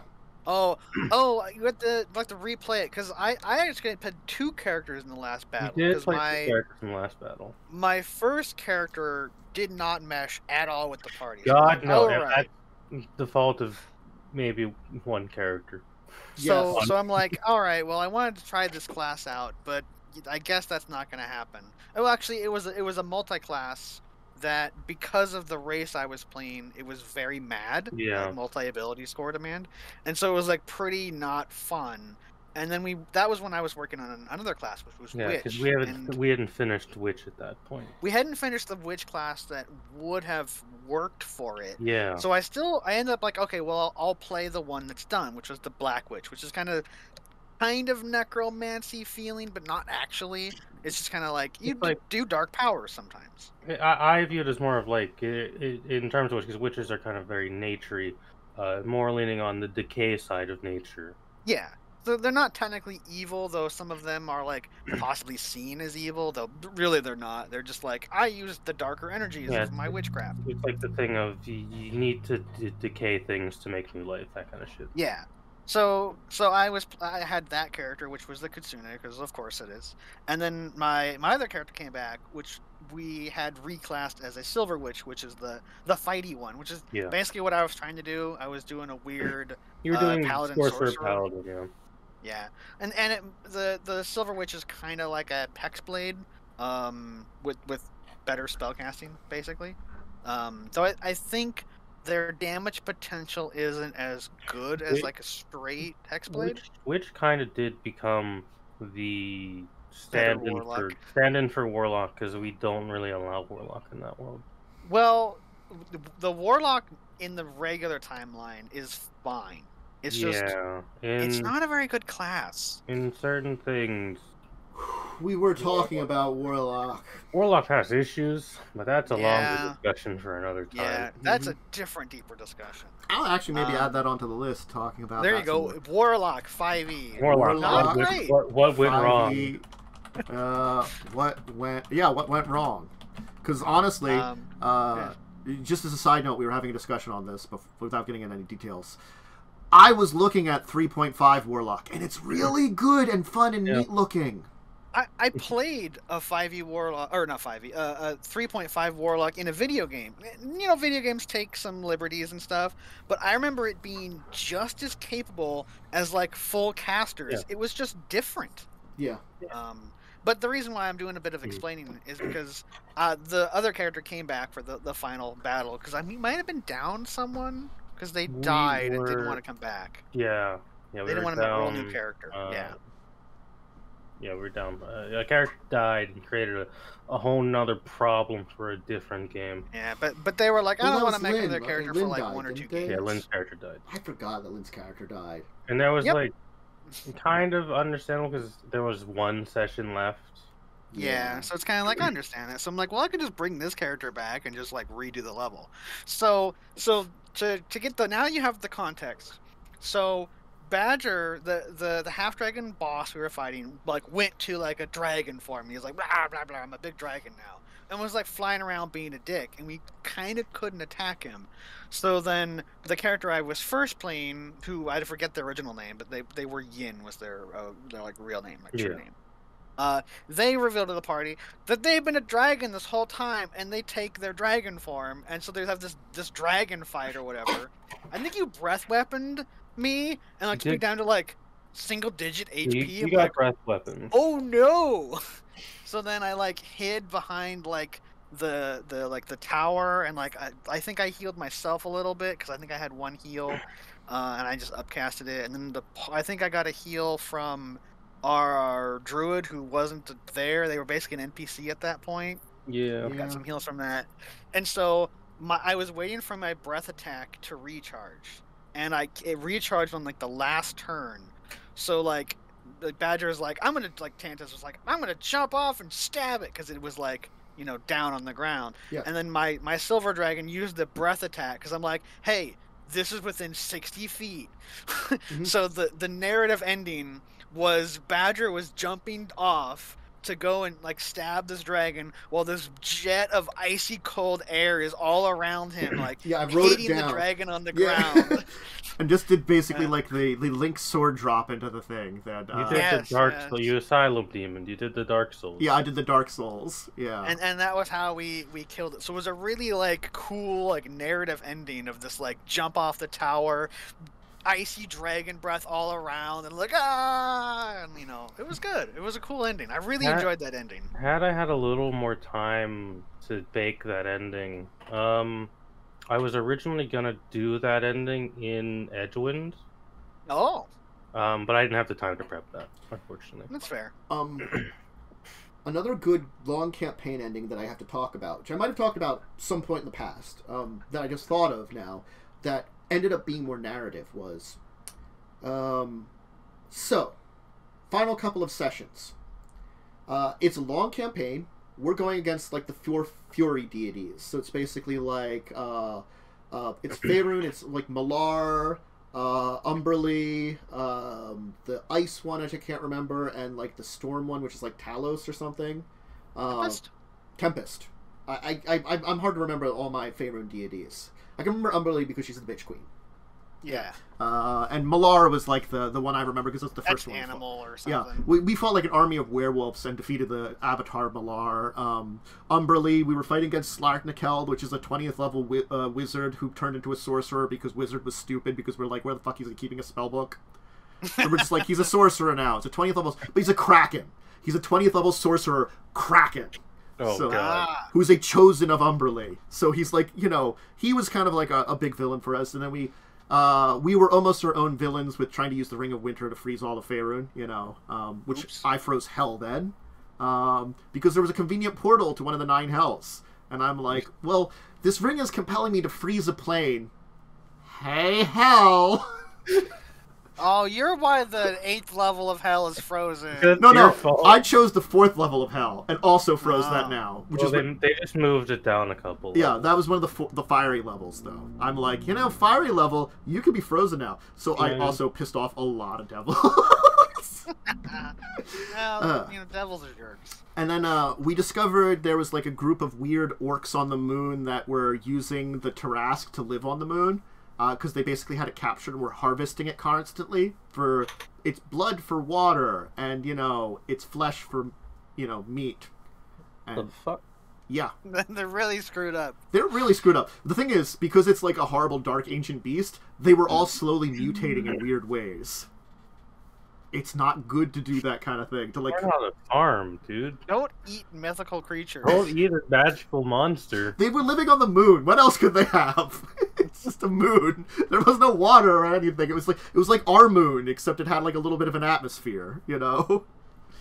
Anyway, the last couple sessions were freeing the Tarask, briefly gaining control of it to fight a massive army, then deciding to. Accidentally getting into a deal to become the chosen of Tempest, because he tricked me. How dare he? I know. So I was like the chosen of evil deity. Using said magic power combined with because they're spell jamming, and we decided to install on our ship, which we had turned into kind of a brief spaceship, an asteroid destroying cannon. Combine that with the power of divine energy that I channeled all of it into there to blow up our moon. So we blew up one. Well, the Tarask flew off into space to be seen in another adventure completely, because that's another adventure we had where we were on Galarian and it was a different timeline where, hey, do you know that Starfall is? Yeah, that Starfall that destroyed most of the world. Guess what? It was the Tarask because it lavosed the planet. That was the entire storyline. That's what happened. Yeah, which we were at fault for it. Oh, well. Yeah. Anyway, then discovering that what we had done had basically weakened 4 deities, and that our good friend Slarthnikel, who we'd left in the Far Realm, attacking Dagon, and an Umbral Blot, which is an intelligent sphere of annihilation, the three of them had merged, and then he took all those deities' power. So we ended up having to go to the Far Realm, which there was basically a planet-sized Slarthnikel that was merged with Dagon, merged with this Umbral Blot at its core, which is like a black hole it was using to power itself. And so we had to like weird game. Yeah, so we had to like crawl on the body and like face against like because we couldn't fight that thing; it was too big. We had to like you need a Death Star, like a small moon. Or so something. what we decided to do is we like crawled on it and we figured out a way to basically like what happens if we destabilize its black hole core. Which is exactly what we did. We basically had it like suck itself into its own like sphere of annihilation. So you killed a moon. Yeah. Monster. So you did Dead Space 3. Yeah, we Dead Space 3'd. Where you fought and killed a moon. Yeah, we fought and killed a moon by having its black hole. Plot. And then like there's like, well, you've got all this divine energy left over from like the 4 deities he had consumed. Guess what? You're all gods now. And we're like, yeah.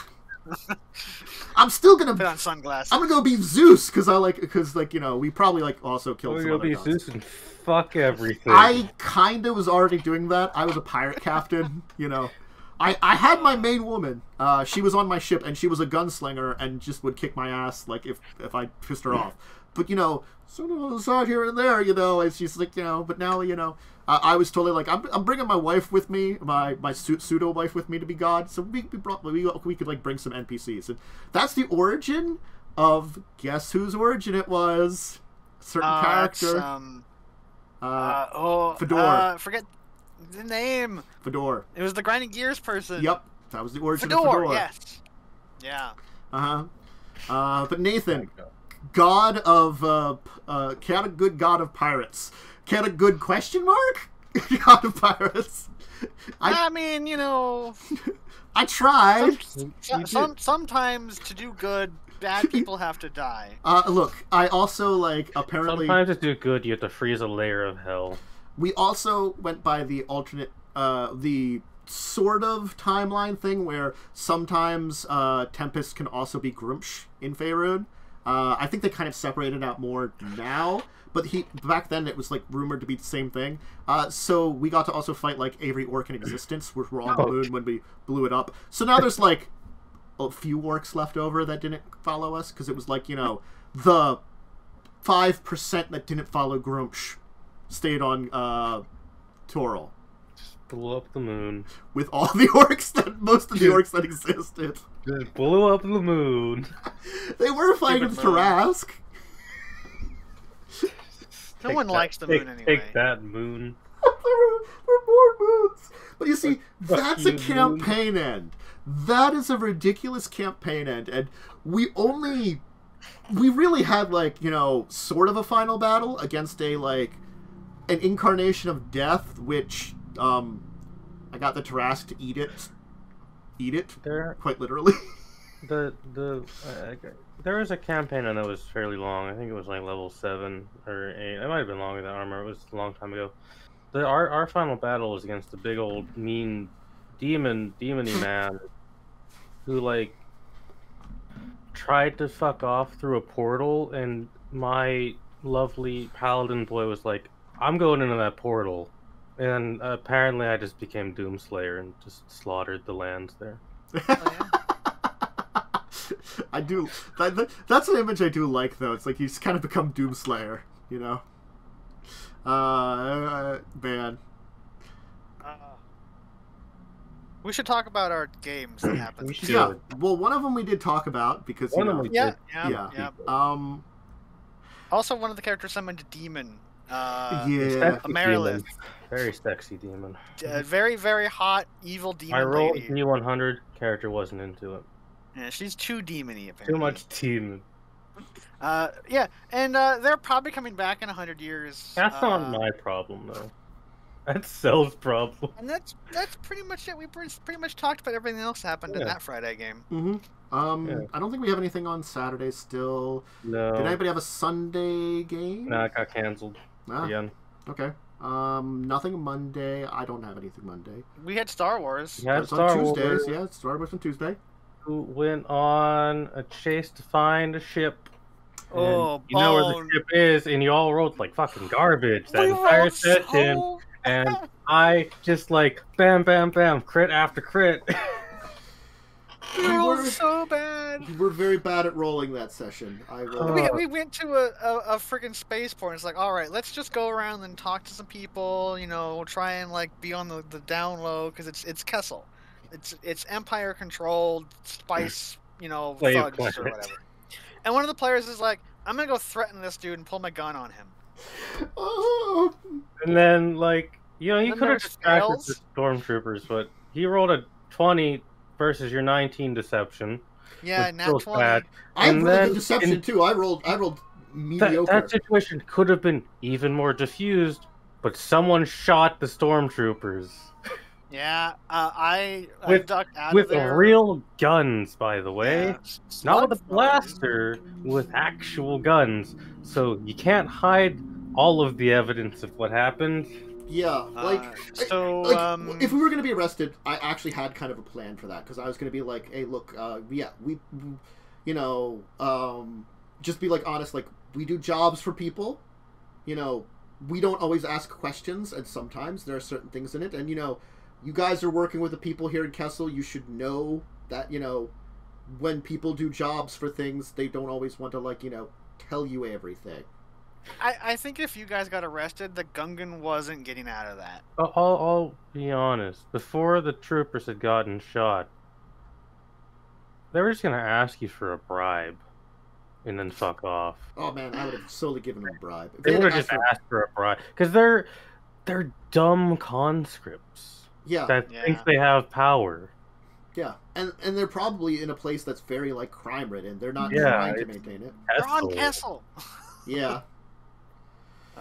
So I left after the murder. You left and delivered a package. I delivered a package to the Imperial Embassy, and then when I came back, the Space Force was all locked down. And I'm like, hey, what's going on?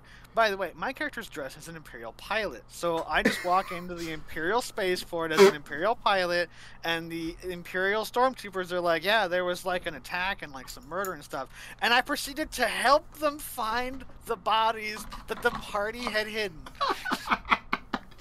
And then, after I like helped them out, like halfway through, it's like, all right, and I pat them on the shoulder and like, you got this from here. I got stuff I need to do. And then I board our ship, which is not Imperial, by the way. No, it's just a not Imperial. It's just a normal ship. And the party's like, all right, well, we kind of got some stuff. Big explosion happens. It's like, hey, we're leaving the planet now. Oh no! They have delivered a plasma bomb. Yeah, but that wasn't in the other session. That was the first half. That was the first half of the session.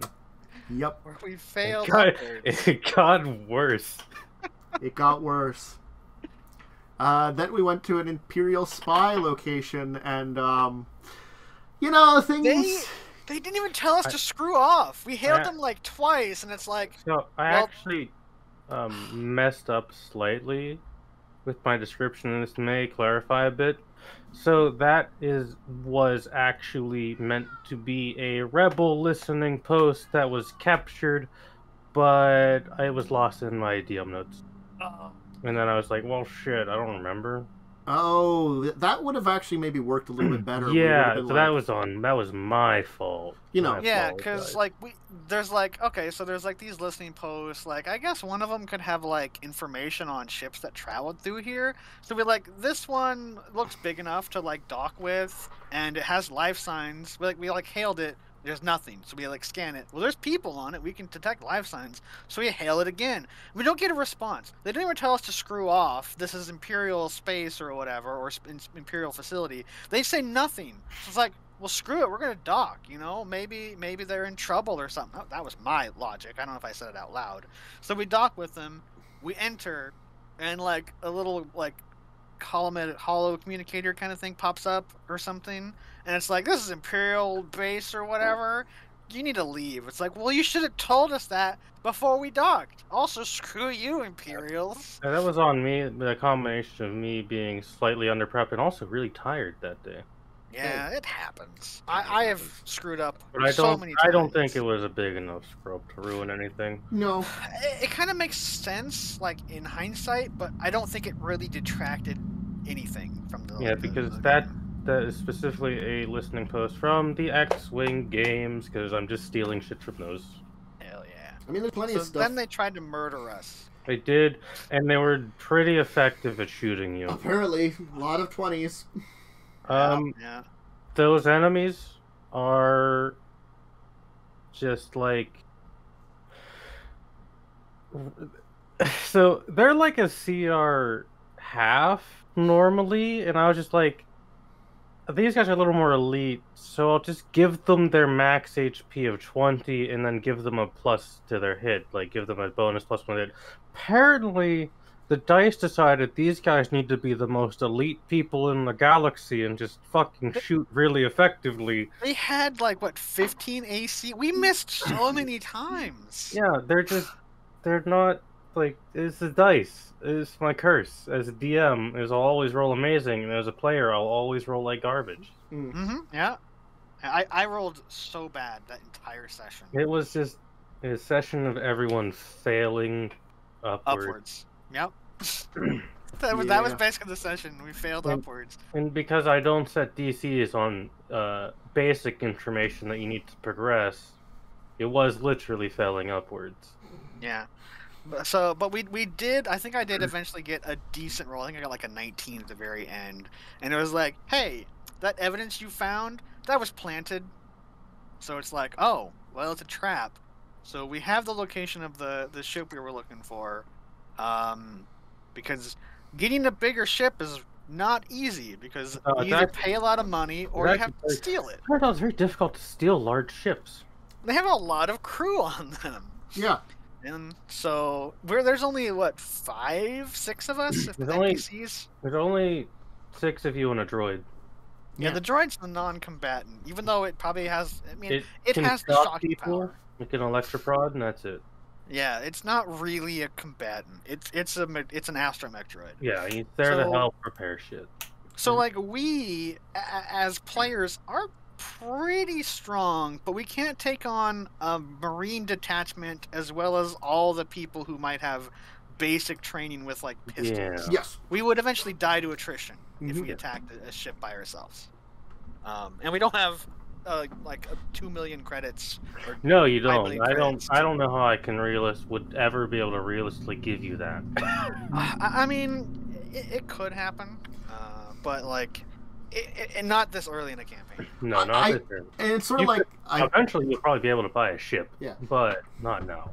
And I feel like, certain number of characters, explaining level 1, I feel like for me it's sort of like I'm on my like Fallen Order quest line of like, I gotta like reinvigorate my powers or something. I don't know. You gotta reinvigorate your powers with your dead brother who you summoned. Oh, that's right. That's a thing that happens. I'm gonna kill that ghost, just so you know. I don't know how you're gonna kill do the crap that. out of it. Good luck. I do have forced ghost statistics, but that thing doesn't have actual statistics. It just comes back later. It's a familiar. It's an improved familiar. It just comes back. It's a familiar that's kind of a dick. He's a technically dick. Should have the some biggest hit dick. points. Like, oh my god! The only worst thing you could do with that ability is in like a post-Imperial era game, summoning the ghost of Palpatine. Yeah. You're like, stop! I'm Palpatine, baby. And somehow Palpatine returned as a ghost to sass you all. Yeah. No, I just thought of I wasn't in this campaign, but I just will always remember someone was in a campaign where they had an imp familiar named Captain Insidious. Oh no! And it did imp things constantly. Oh jeez! Because it's an imp and it's lawful evil. It's doing its evil You know what things. I'm going to use the ghost to do? I'm going to use the ghost. The ghost is going to try to turn Cell to the dark side. Oh no! Guess what the The ghost is one gonna good do? character in Yeah. the party. I mean, That's what the ghost honestly, is gonna do.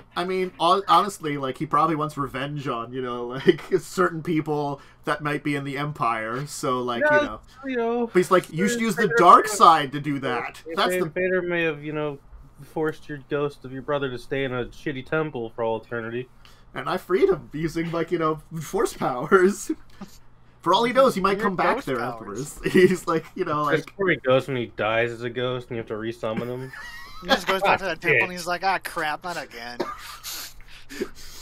it's like, you really have to stop getting into trouble, brother.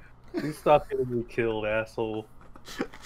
I Stop didn't get summoning the ghost and I'll stop killing him. My ship, keep your ghost out. When you get your own ship, you can have as many ghosts in it as you want. Look, when we steal a really big ship, it'll be all of our ships, because we all help steal it. Then I can have as many ghosts as I want. Also, it's bigger, so I can keep them I'm farther very away. excited for you to get this ship, because it's like a weird ship, too. But Um, yeah, we found planted evidence. yeah, We found out that it was planted. and we're planning to spring the trap now. Yeah. Yeah. Because it's kind of like, we just upgraded the hyperdrive too, so the ship is twice as fast. Mhm. So we can just jump right I think there. your plan was that the people who are human Yes. will dress up in stolen armor, and the engineer who has an Imperial officer uniform is gonna like distract or something. I think that's the plan you decided we have codes, so we're going to act as We do like have we were a codes, too. resupply for them. But We'll because jump because we're in a YT 2400, which is a Corellian cargo ship. Yeah. So we look like a cargo ship, right? I mean, it's slightly modded, but like at a glance, you wouldn't really tell. So it's like we have Imperial codes. We can jump in. It'll just take us like 2 days to get there. Hopefully, because the boss villain who was in charge of the team that we murdered, they flew away in some like upgraded TIE Defender. Defender, which I don't like. I'm not trying to be like a super Star Wars nerd, but I don't remember when they came in. It depends on the source. True. They existed before the Battle of Endor, though. Oh, did Yes. they? Okay. Yeah. They were just rare. if we talk Rebels, where they were doing the TIE Defender project, that was being developed around the same time the first Death Star was being built. Yeah. Ah, okay. So they were mostly done during that time. Like, granted, like it was one of those things. Is like the facility where they were building them was destroyed because that was on Lothal. But honestly, they already had the probably blueprints for them, so they can just make another facility somewhere else. You know. Yeah. So yeah, she escaped in a TIE Defender. Only Tantus's character knows it, but I know that character from my backstory, and basically, because it was kind of cool though, because my character Ravshai, it was kind of done with the parties, like, oh well, what should we do? And we could go there, or we could just not. I was just like, I'm gonna get in the ship, and I'm just gonna start flying out of this asteroid field or whatever. And so Tantus's character, I don't remember your name. Several. Was talking to the party. I'm like, this is probably pretty important, and we have the element of surprise. And then like connected the dots of like, wait a minute, these people were like some kind of commandos, and they had very similar looking armor to our pilot. Wait a and second. yeah. So kind of like approach them and like, I'm not gonna ask about your past or whatever, and basically just like, I'm pretty sure that you were one of these people, you know. And then I'm like, Rav just dropped. It's like, yeah, the person who was in charge this is their name, you know, they're special ops commander. Yeah. And it was kind of like, that was kind of cool. I think it's the thing that, as much as like Sivril is in between light and dark, he still like has a little bit of that like base Jedi mentality of like, it's the more reason that he's kind of like put that area is that like the world is not like, you know, black and white. It's a very gray, and so that's why like he believes that the Force should be like used in a gray way because it, you know, that's his kind of philosophy he's kind of taken on. But he also believes that like you can still be decent to other people, kind of thing, you know, like that. That we're all in it together, and though like, you know, people do actions for different reasons, the people as a whole, you know, deserve to be treated well. And I think that's what it is. It's sort of like he almost has a philosophy of like good on the big picture, you know, which is I guess an interesting way to look at it, you know. I mean, I have new Force powers. I'm personally of the opinion the only thing you should use the Force for is to seethe. Which is a dark side power. Look, gives you hit points. I keep taking lightning powers, so like, you know, I'm gonna be Yeah, able to take do that that for to people. powers. I've just learned how to throw lightsabers at people and did. also levitate them It's with really my mind. a little weird. Your lightsaber's also cool. red, which is also weird. but that's I mean, fine. I built it. It's what I had. I don't care. It's red. What it obviously you, is you like. can't even see its color because you're colorblind. I don't. Technically, you don't see color. I don't think I do. I mean, I might see that it's a weird like shade because it's like. Yeah, it would be a weird shape. Horsey. You wouldn't see its actual color. Yeah. That's mechanically how that power works. Yeah, because I have weird Force vision. And I think it's gonna really like suck for like a power upgrade.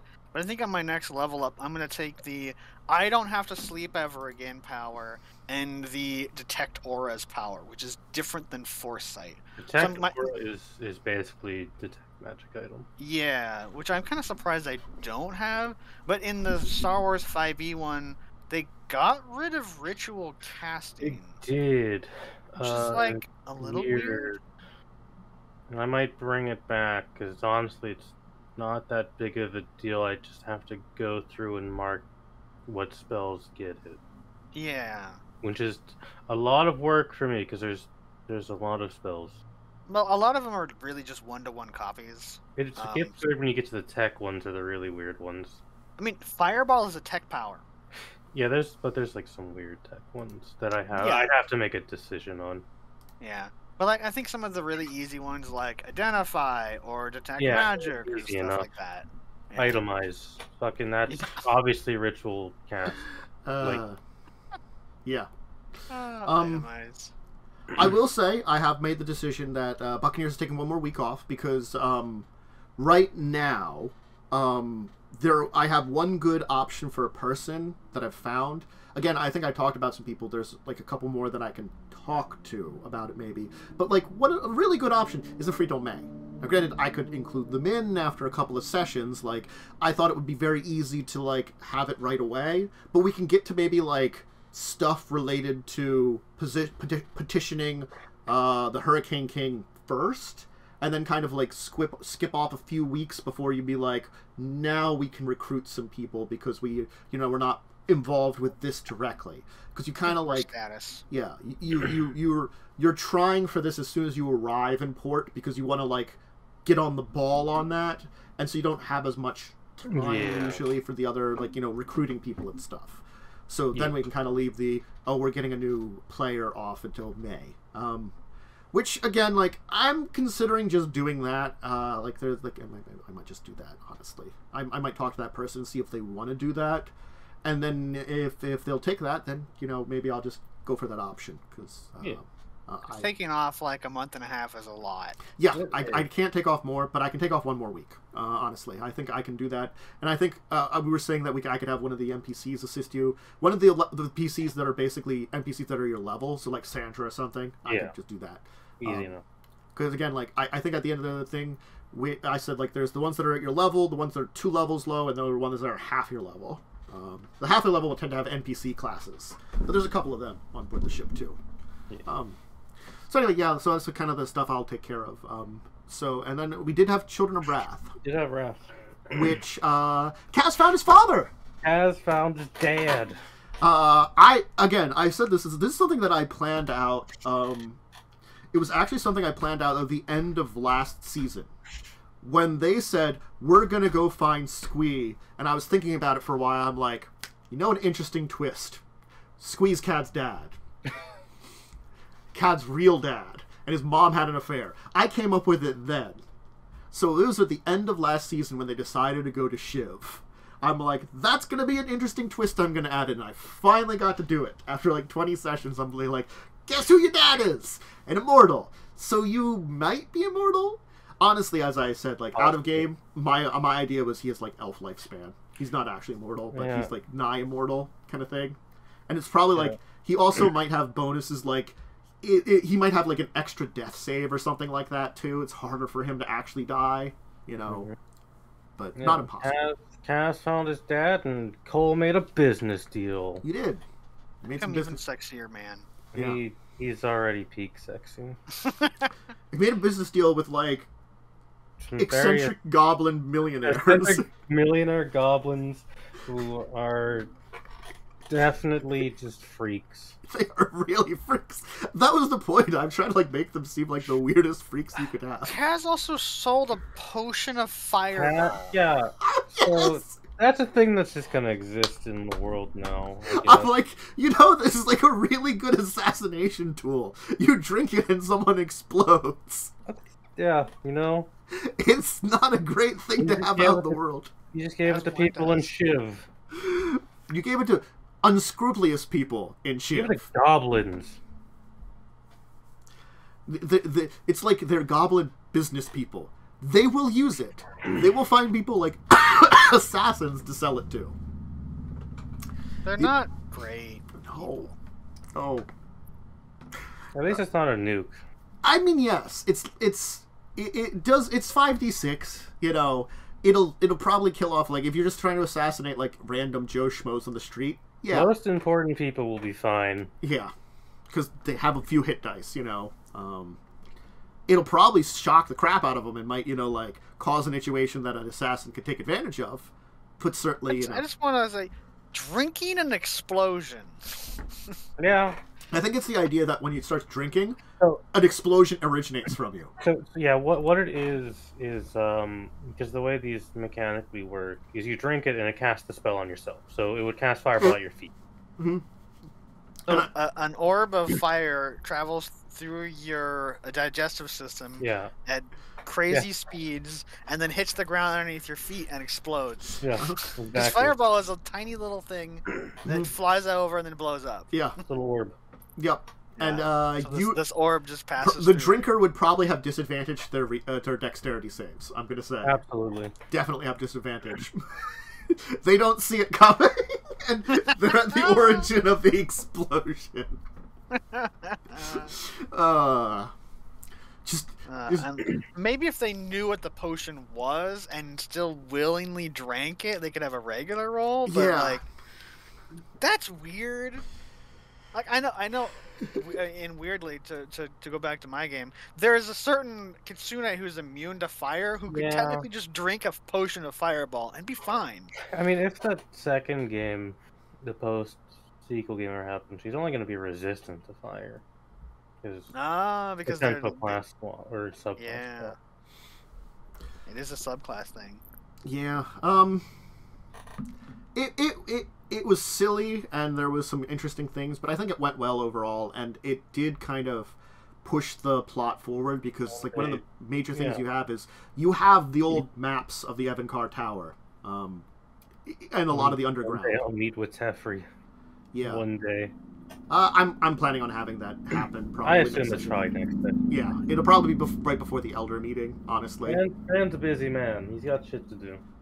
Honestly, he might have been... Well, judging him, he probably was hanging around Dominaria. He does go to other planes, but not as much anymore. You know, it's like when it's needed. Yeah, family. Yeah, he like, you know, granted he's got an adult daughter, but, you know, he's got to check in on her occasionally, make sure she's, like, you know, making good choices. Probably Who are you dating?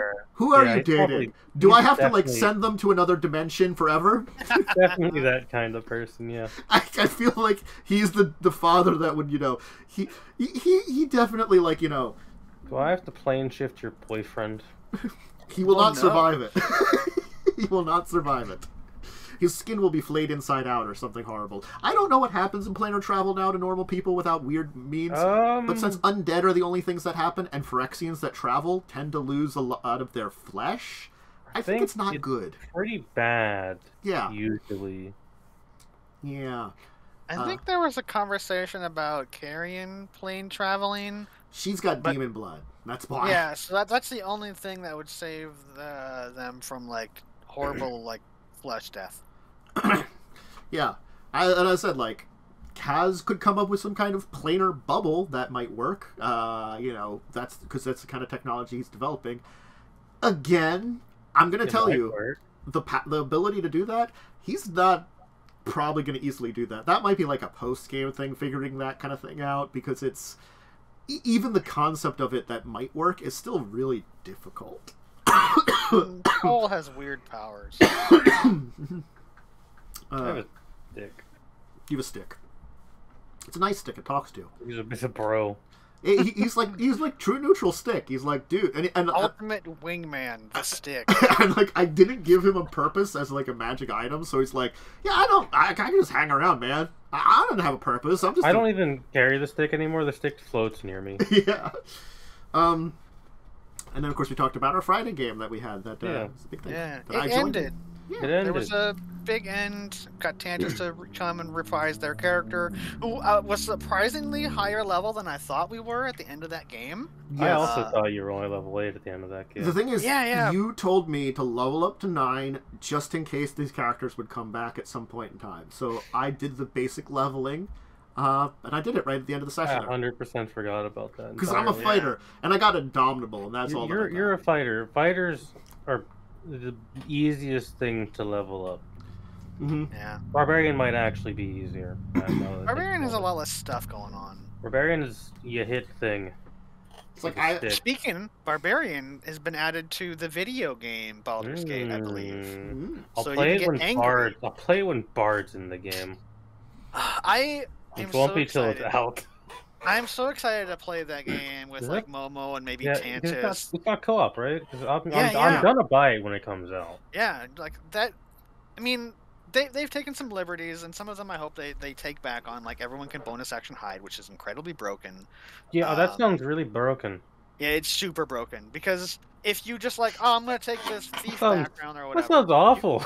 You get proficiency with stealth. Oh, and Dex characters are still the best. You know, like, because you get Dex to damage in 5e. So if you just make a Dex character elf and you get a background or a class that gives you stealth proficiency, you just hide in the bush as a bonus action and ambush people for days. But to be fair, the starting adventure is kind of hard. So, like, I'm mostly okay with abusing it. That's actually what I've heard. It's actually, like, really difficult. It's weirdly difficult. So, I'm assuming there's going to be a balance pass. Definitely, because it's early access. So they're actively playtesting it. But yeah, we had the end of my game. It was pretty good. We had 3 big fights. There was... like I said, I had a skeleton upscaled to be a fire giant that I used. You fought 2 of them, both solo, because otherwise it would have been a mega deadly encounter. Yeah. And it probably would have killed somebody. Because they did like 30 damage a hit. And they had multi-attack, but because Badger's a cavalier, any attack that wasn't on Badger was disadvantaged, so that really helped. Badger was also a higher level than the party, so that helped. Yeah. I had a lot of the NPCs and stuff where they were all narrative and like, hey, they go and fight a bunch of other undead. Because, spoilers, there was more than a handful of speed zombies and 2 giant skeletons there. Oh, yeah. Right? So, like, it made sense that those people were off dealing with, like, some of the lesser threats while you guys were going after the big threats. Yeah. So there was a fair bit of narrative. Some of it was just kind of implied with the adventuring parties, and then others were literally like the very end fight. I just did all narrative. I think you would have been fine. I think you could have done that without anything, because she was debuffed, and there were spells I just wasn't going to use. I mostly pushed for the narrative because it was getting kind of late. It was also getting late. Yeah, we ran for the full like extra time, which was the 4 hours, and that was with the narrative. Like if we decided to do that as a full fight, it probably would have wrapped up next week. Yeah. Yeah. So that was another reason to do the narrative, is just because it saved in some time. I technically have to write down what my character does because she does some things that may or may not be important to the timeline. Yeah, there's like 20 years of stuff that people can message me about or not, and I can just kind of assume that hey, they do this. Honestly, I would just leave Badger nebulous. Honestly. Badger exists when he's needed to. Exactly. Yeah. Badger's like the legendary superhero apparently of this realm. Badger's gonna come back 20 years on a dire Badger. Yes, that's probably gonna be a thing. Yeah. Your mother has bred a new breed of dire badgers that Super are Badger. they're probably like CR3 or something. Yeah, so, and like, probably it's strong. still Gur because he's like we were saying he's immortal, but I'm like I don't know he's immortal, so I'm like Gur, you should be careful of your muscles. You're getting so old now. I'm really surprised you're still alive. Gur ate the racist worldly old man in your village, and then he became a super Badger. Was it Uncle I forget Carrie or something? Yeah, like the crazy uncle that was really racist, but he was the only one that knew stuff about the world. So it's sort of like I'm like, man, I'm like Badger realized really early on he just didn't know anything. That guy, and I'm just like, man, Jesus, you're kind of a dick. I don't think you know what you're talking about. Hi, Damien. What's up? You okay? But yeah, I thought that was a really good ending. I was really happy with it. I had fun. What's up? Yeah. I think I could have made the narrative combat side a little bit better, but I felt like whatever. It's like you would stab them with swords and hit them with explosive spells. Yeah. It's not. It's more fun when the players can describe it, or if you get a kill, like a finishing blow or something. Yeah. And there was a couple finishing blow kills that happened that I thought were pretty cool. The first skeleton golem. Self forgot to do a sneak attack which is 4 damage, which is exactly how much hit points it had left, which meant that on the previous turn, Momo, I forget what spell you used. I used my staff. My gun. You shot it with the gun or whatever, the magic gun. So yeah, that would have blown it to pieces because it had 4 less hit points. So that was kind of a cool narrative death. There was some zombies that got chopped in half because they're zombies. They were buffed up zombies, but they're still zombies. Yeah. And there was also the second big skeleton, which we had there was a shield effect. I was I cast shield, so that attack misses. So I rolled the damage anyway because there was on the map there was this rock. So it's all right, the rock takes 27 damage and explodes next to you. I thought that was kind of cool. And then I think it died on the next attack. So it was okay, so Badger had smacked it in the knee with the shield to make it so the attack was disadvantage, and then the shield went off, and then I think Alame hit it with the Warhammer, right in the knee that Badger had shield blasted, blowing the knee up, and it falls to the ground and falls apart. And so there was a lot of cool narrative kill things, and then the final battle. And I was really happy with it. Yeah, it was good. Yeah, I think that was a good one because it was a good mix of there was some actual combat, there was some narrative combat, and I think it's going back to our original deeper discussion when we were talking about that. It's you have to feel out what's best for your campaign, and honestly, that's not always easy. It's not always easy to figure out if your campaign is going to need a big combat at the end. If you have a big boss, you certainly are. Technically, Children of Wrath has a big boss, but hasn't really shown themselves. So, honestly, I'm not gonna have it narrative. I'm gonna have it narrative. I'm not gonna have it a combat because, also that game, I just don't want to fuck around with combat after these players have been through so much weird shit, and I have no idea how to combat them anymore. A lot of their abilities have just become narrative trope. I gave them a lot of weird abilities, and when they went non-combat, they just went well, they're all narrative now, pretty much. It also 5e gets kind of hard to balance at higher levels. My party, you guys weren't a super high level. You're 8, or no, 7, which is still pretty good. Yeah. Cell became 8 because they did a deal with the devil, or a deal with the demon. So they were slightly higher, and then and Badger, right? Badger came back and was level 9. Yeah. So I had a little bit of the mixed leveling thing, which was mostly fine. It didn't really matter too much at the end. But players have a lot of to hit, and they have a lot of hit points and stuff, and a lot of 5e enemies are just more hit points and more damage. So I personally try to balance damage and AC when I think of encounters. So I'm more likely to have more enemies, or a wave system where there's reinforcements that come in to keep that CR challenge relative, without being all right, you fight 3 adult dragons and this other thing, because that's just a slugfest, and I don't think it's as interesting as maybe let's say you wanted to have them fight 3 dragons, but you have it where it's one dragon and some minions, and then he comes to this his mate or whatever shows up, right, to reinforce, right, and then somewhere halfway through that, there's a reinforcement. I'm talking super high level if your party is fighting multiple dragons, but there's ways that you can still have it be a difficult encounter without just throwing here's a CR20 creature. It's yeah. And it's also your players, know your players, right? Yeah, just figuring it out and having the right ending for your campaign is if you're getting to that point in time, just think about it. Just consider what works best for your campaign. Just figure it out and do it. Because honestly, I will tell you, I'm technically going to call the end of the season as soon as they're done in Shiv. So the end of season 2 of Wrath is going to be close here. I don't know if I'm going to do a lot of difference between it, but I'll take a little couple weeks break in between.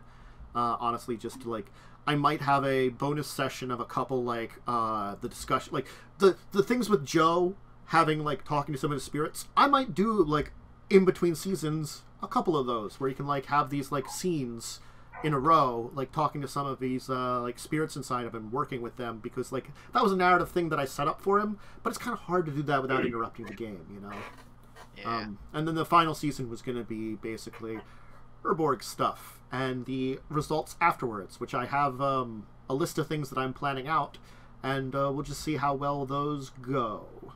So sort of I have a end of a campaign in sight, just I don't know how long it'll all take. And this is why I'm not always on the show, because we're now at 2 hours and 52 minutes. It was a very long discussion was way today. too long. This one was long. This was long. I didn't even notice the time until you just said that. Yes. Jesus. That's kind of why when I noticed the time, I'm hey, we should talk about our games, because it's woo. We went late. We went late today. Yep. Yeah, it's fine. It happens sometimes. It do happen. Not usually, but we're usually we did have an end of a campaign, so yeah, that's a pretty big discussion. Yeah. So, well, I think that's good enough for today. We got some good stuff to talk about, and I hope everybody, you take something from this, especially if you're running a long campaign, and just think about what's fun for your characters too. Your players. And those characters, and then work off of that. As for schedules for the week, I guess it's a good thing to shout out. So again, no Buccaneers this week. I'll throw out an announcement after the show on Twitter at least. My Discord schedule won't have it up, when I put the schedule up. So that should reach most people that watch it and know about it. We'll take one more week off. I'll make sure to have everything set up, and then, I'm gonna talk to that one person that was ready in May, and if I can get them, I'm gonna stop my thing and just have them show up in May, then, with a cool character. So, I think that'll be the plan. And we'll just, I can figure something out very easily, storyline. Again, that's one of the great things about Buccaneers. It's a pirate game. Switching around characters, not as difficult as other games. Yeah. Unlike Carrion Crown, where if you're not in from the beginning, it's really weird to kind of get more people in. We Yeah. tried our best. You know, we did try. There are certain other campaigns that like work well and others that don't. I feel like, you know, something like a Rise of the Rune Lords, that can work because again, like, you're just like adventure people that became heroes, you know. Just dudes. Yeah, you're just dudes that, like, you know, keep running into situations for a long time and then finally at one point in time figure out, oh, these situations are related. Guess what? You could just be another dude that faced some other shit that also came to the same spot. Like, you run into each other. Like, you know, you can say something, Lightning? Like how Badger got brought back. Yeah. It's just like, he just was there. Like, hey, yeah, there was a bunch of adventurers like being called in. There's like some horrible evil. I'm here to stop it. Yeah, it's like there's this one point you go like this really ridiculous dungeon. You could just have like a new person run into them right in front of it. That you're like, hey, what do you want? What are you doing here? I'm like, well, like I was fighting this evil cult, and like, you know, they're like some being that exists here. Apparently, they're trying to resurrect. I'm like, and they're like, wait, is it the cult of blah blah blah? And they're like, oh yeah. We're after the same cult. You want to help us out with this thing here? Sure, I why won't not? totally betray you or anything. Yeah, I know. Well, I mean, that's what insight/sense motive is for. There might be some of that. Just roll like a 60 for deception. Yeah, 60 for deception. I'm really like a giant dragon that's here to eat you. Yep. That's the new plot of my game, Tantus. How dare you spoil it? So yeah. Children should be on this week. My stream schedule up. I should be doing more Final Fantasy V, Pathfinder, Kingmaker. I'm pretty close to honestly, I know I'm definitely close to the end of Kingmaker. I have the Pitaxis crap, and then I have like 2 other major story beats, and I'm done the game. So it's honestly, I don't know if I'll finish it this week, but I'm close to being done it. It's been a longer campaign than I thought it would be. Definitely. Pretty long game. Yeah.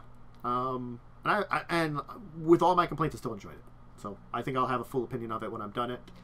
Just like I've had of the various Final Fantasies. But I'll do some more 5. I think like my doing it like once a week has been pretty good to cool off from like marathoning through a lot of them. I kind of have to say. So yeah. Anyway, thank you, Momo. Thank you, Lightning, for joining me. Is there anything else other than normal stuff you're including with me that you're doing? No, not that I'm aware of. Okay, cool. I need to work on other things, not in so many games. Yeah. Yeah, you're taking a lot of breaks from stuff, and I understand that. You're just getting the right things set up. So, yeah, I talked about all the games. I said all my schedule for the week. Yeah, everybody, hopefully have a good one, and I'll hopefully see you at another time here. I'll definitely be here, hopefully be here next week, as long as the schedule goes, and bye for now. So, farewell, everyone. Goodbye. Let me move this mouse over to stop stream and just hit this button.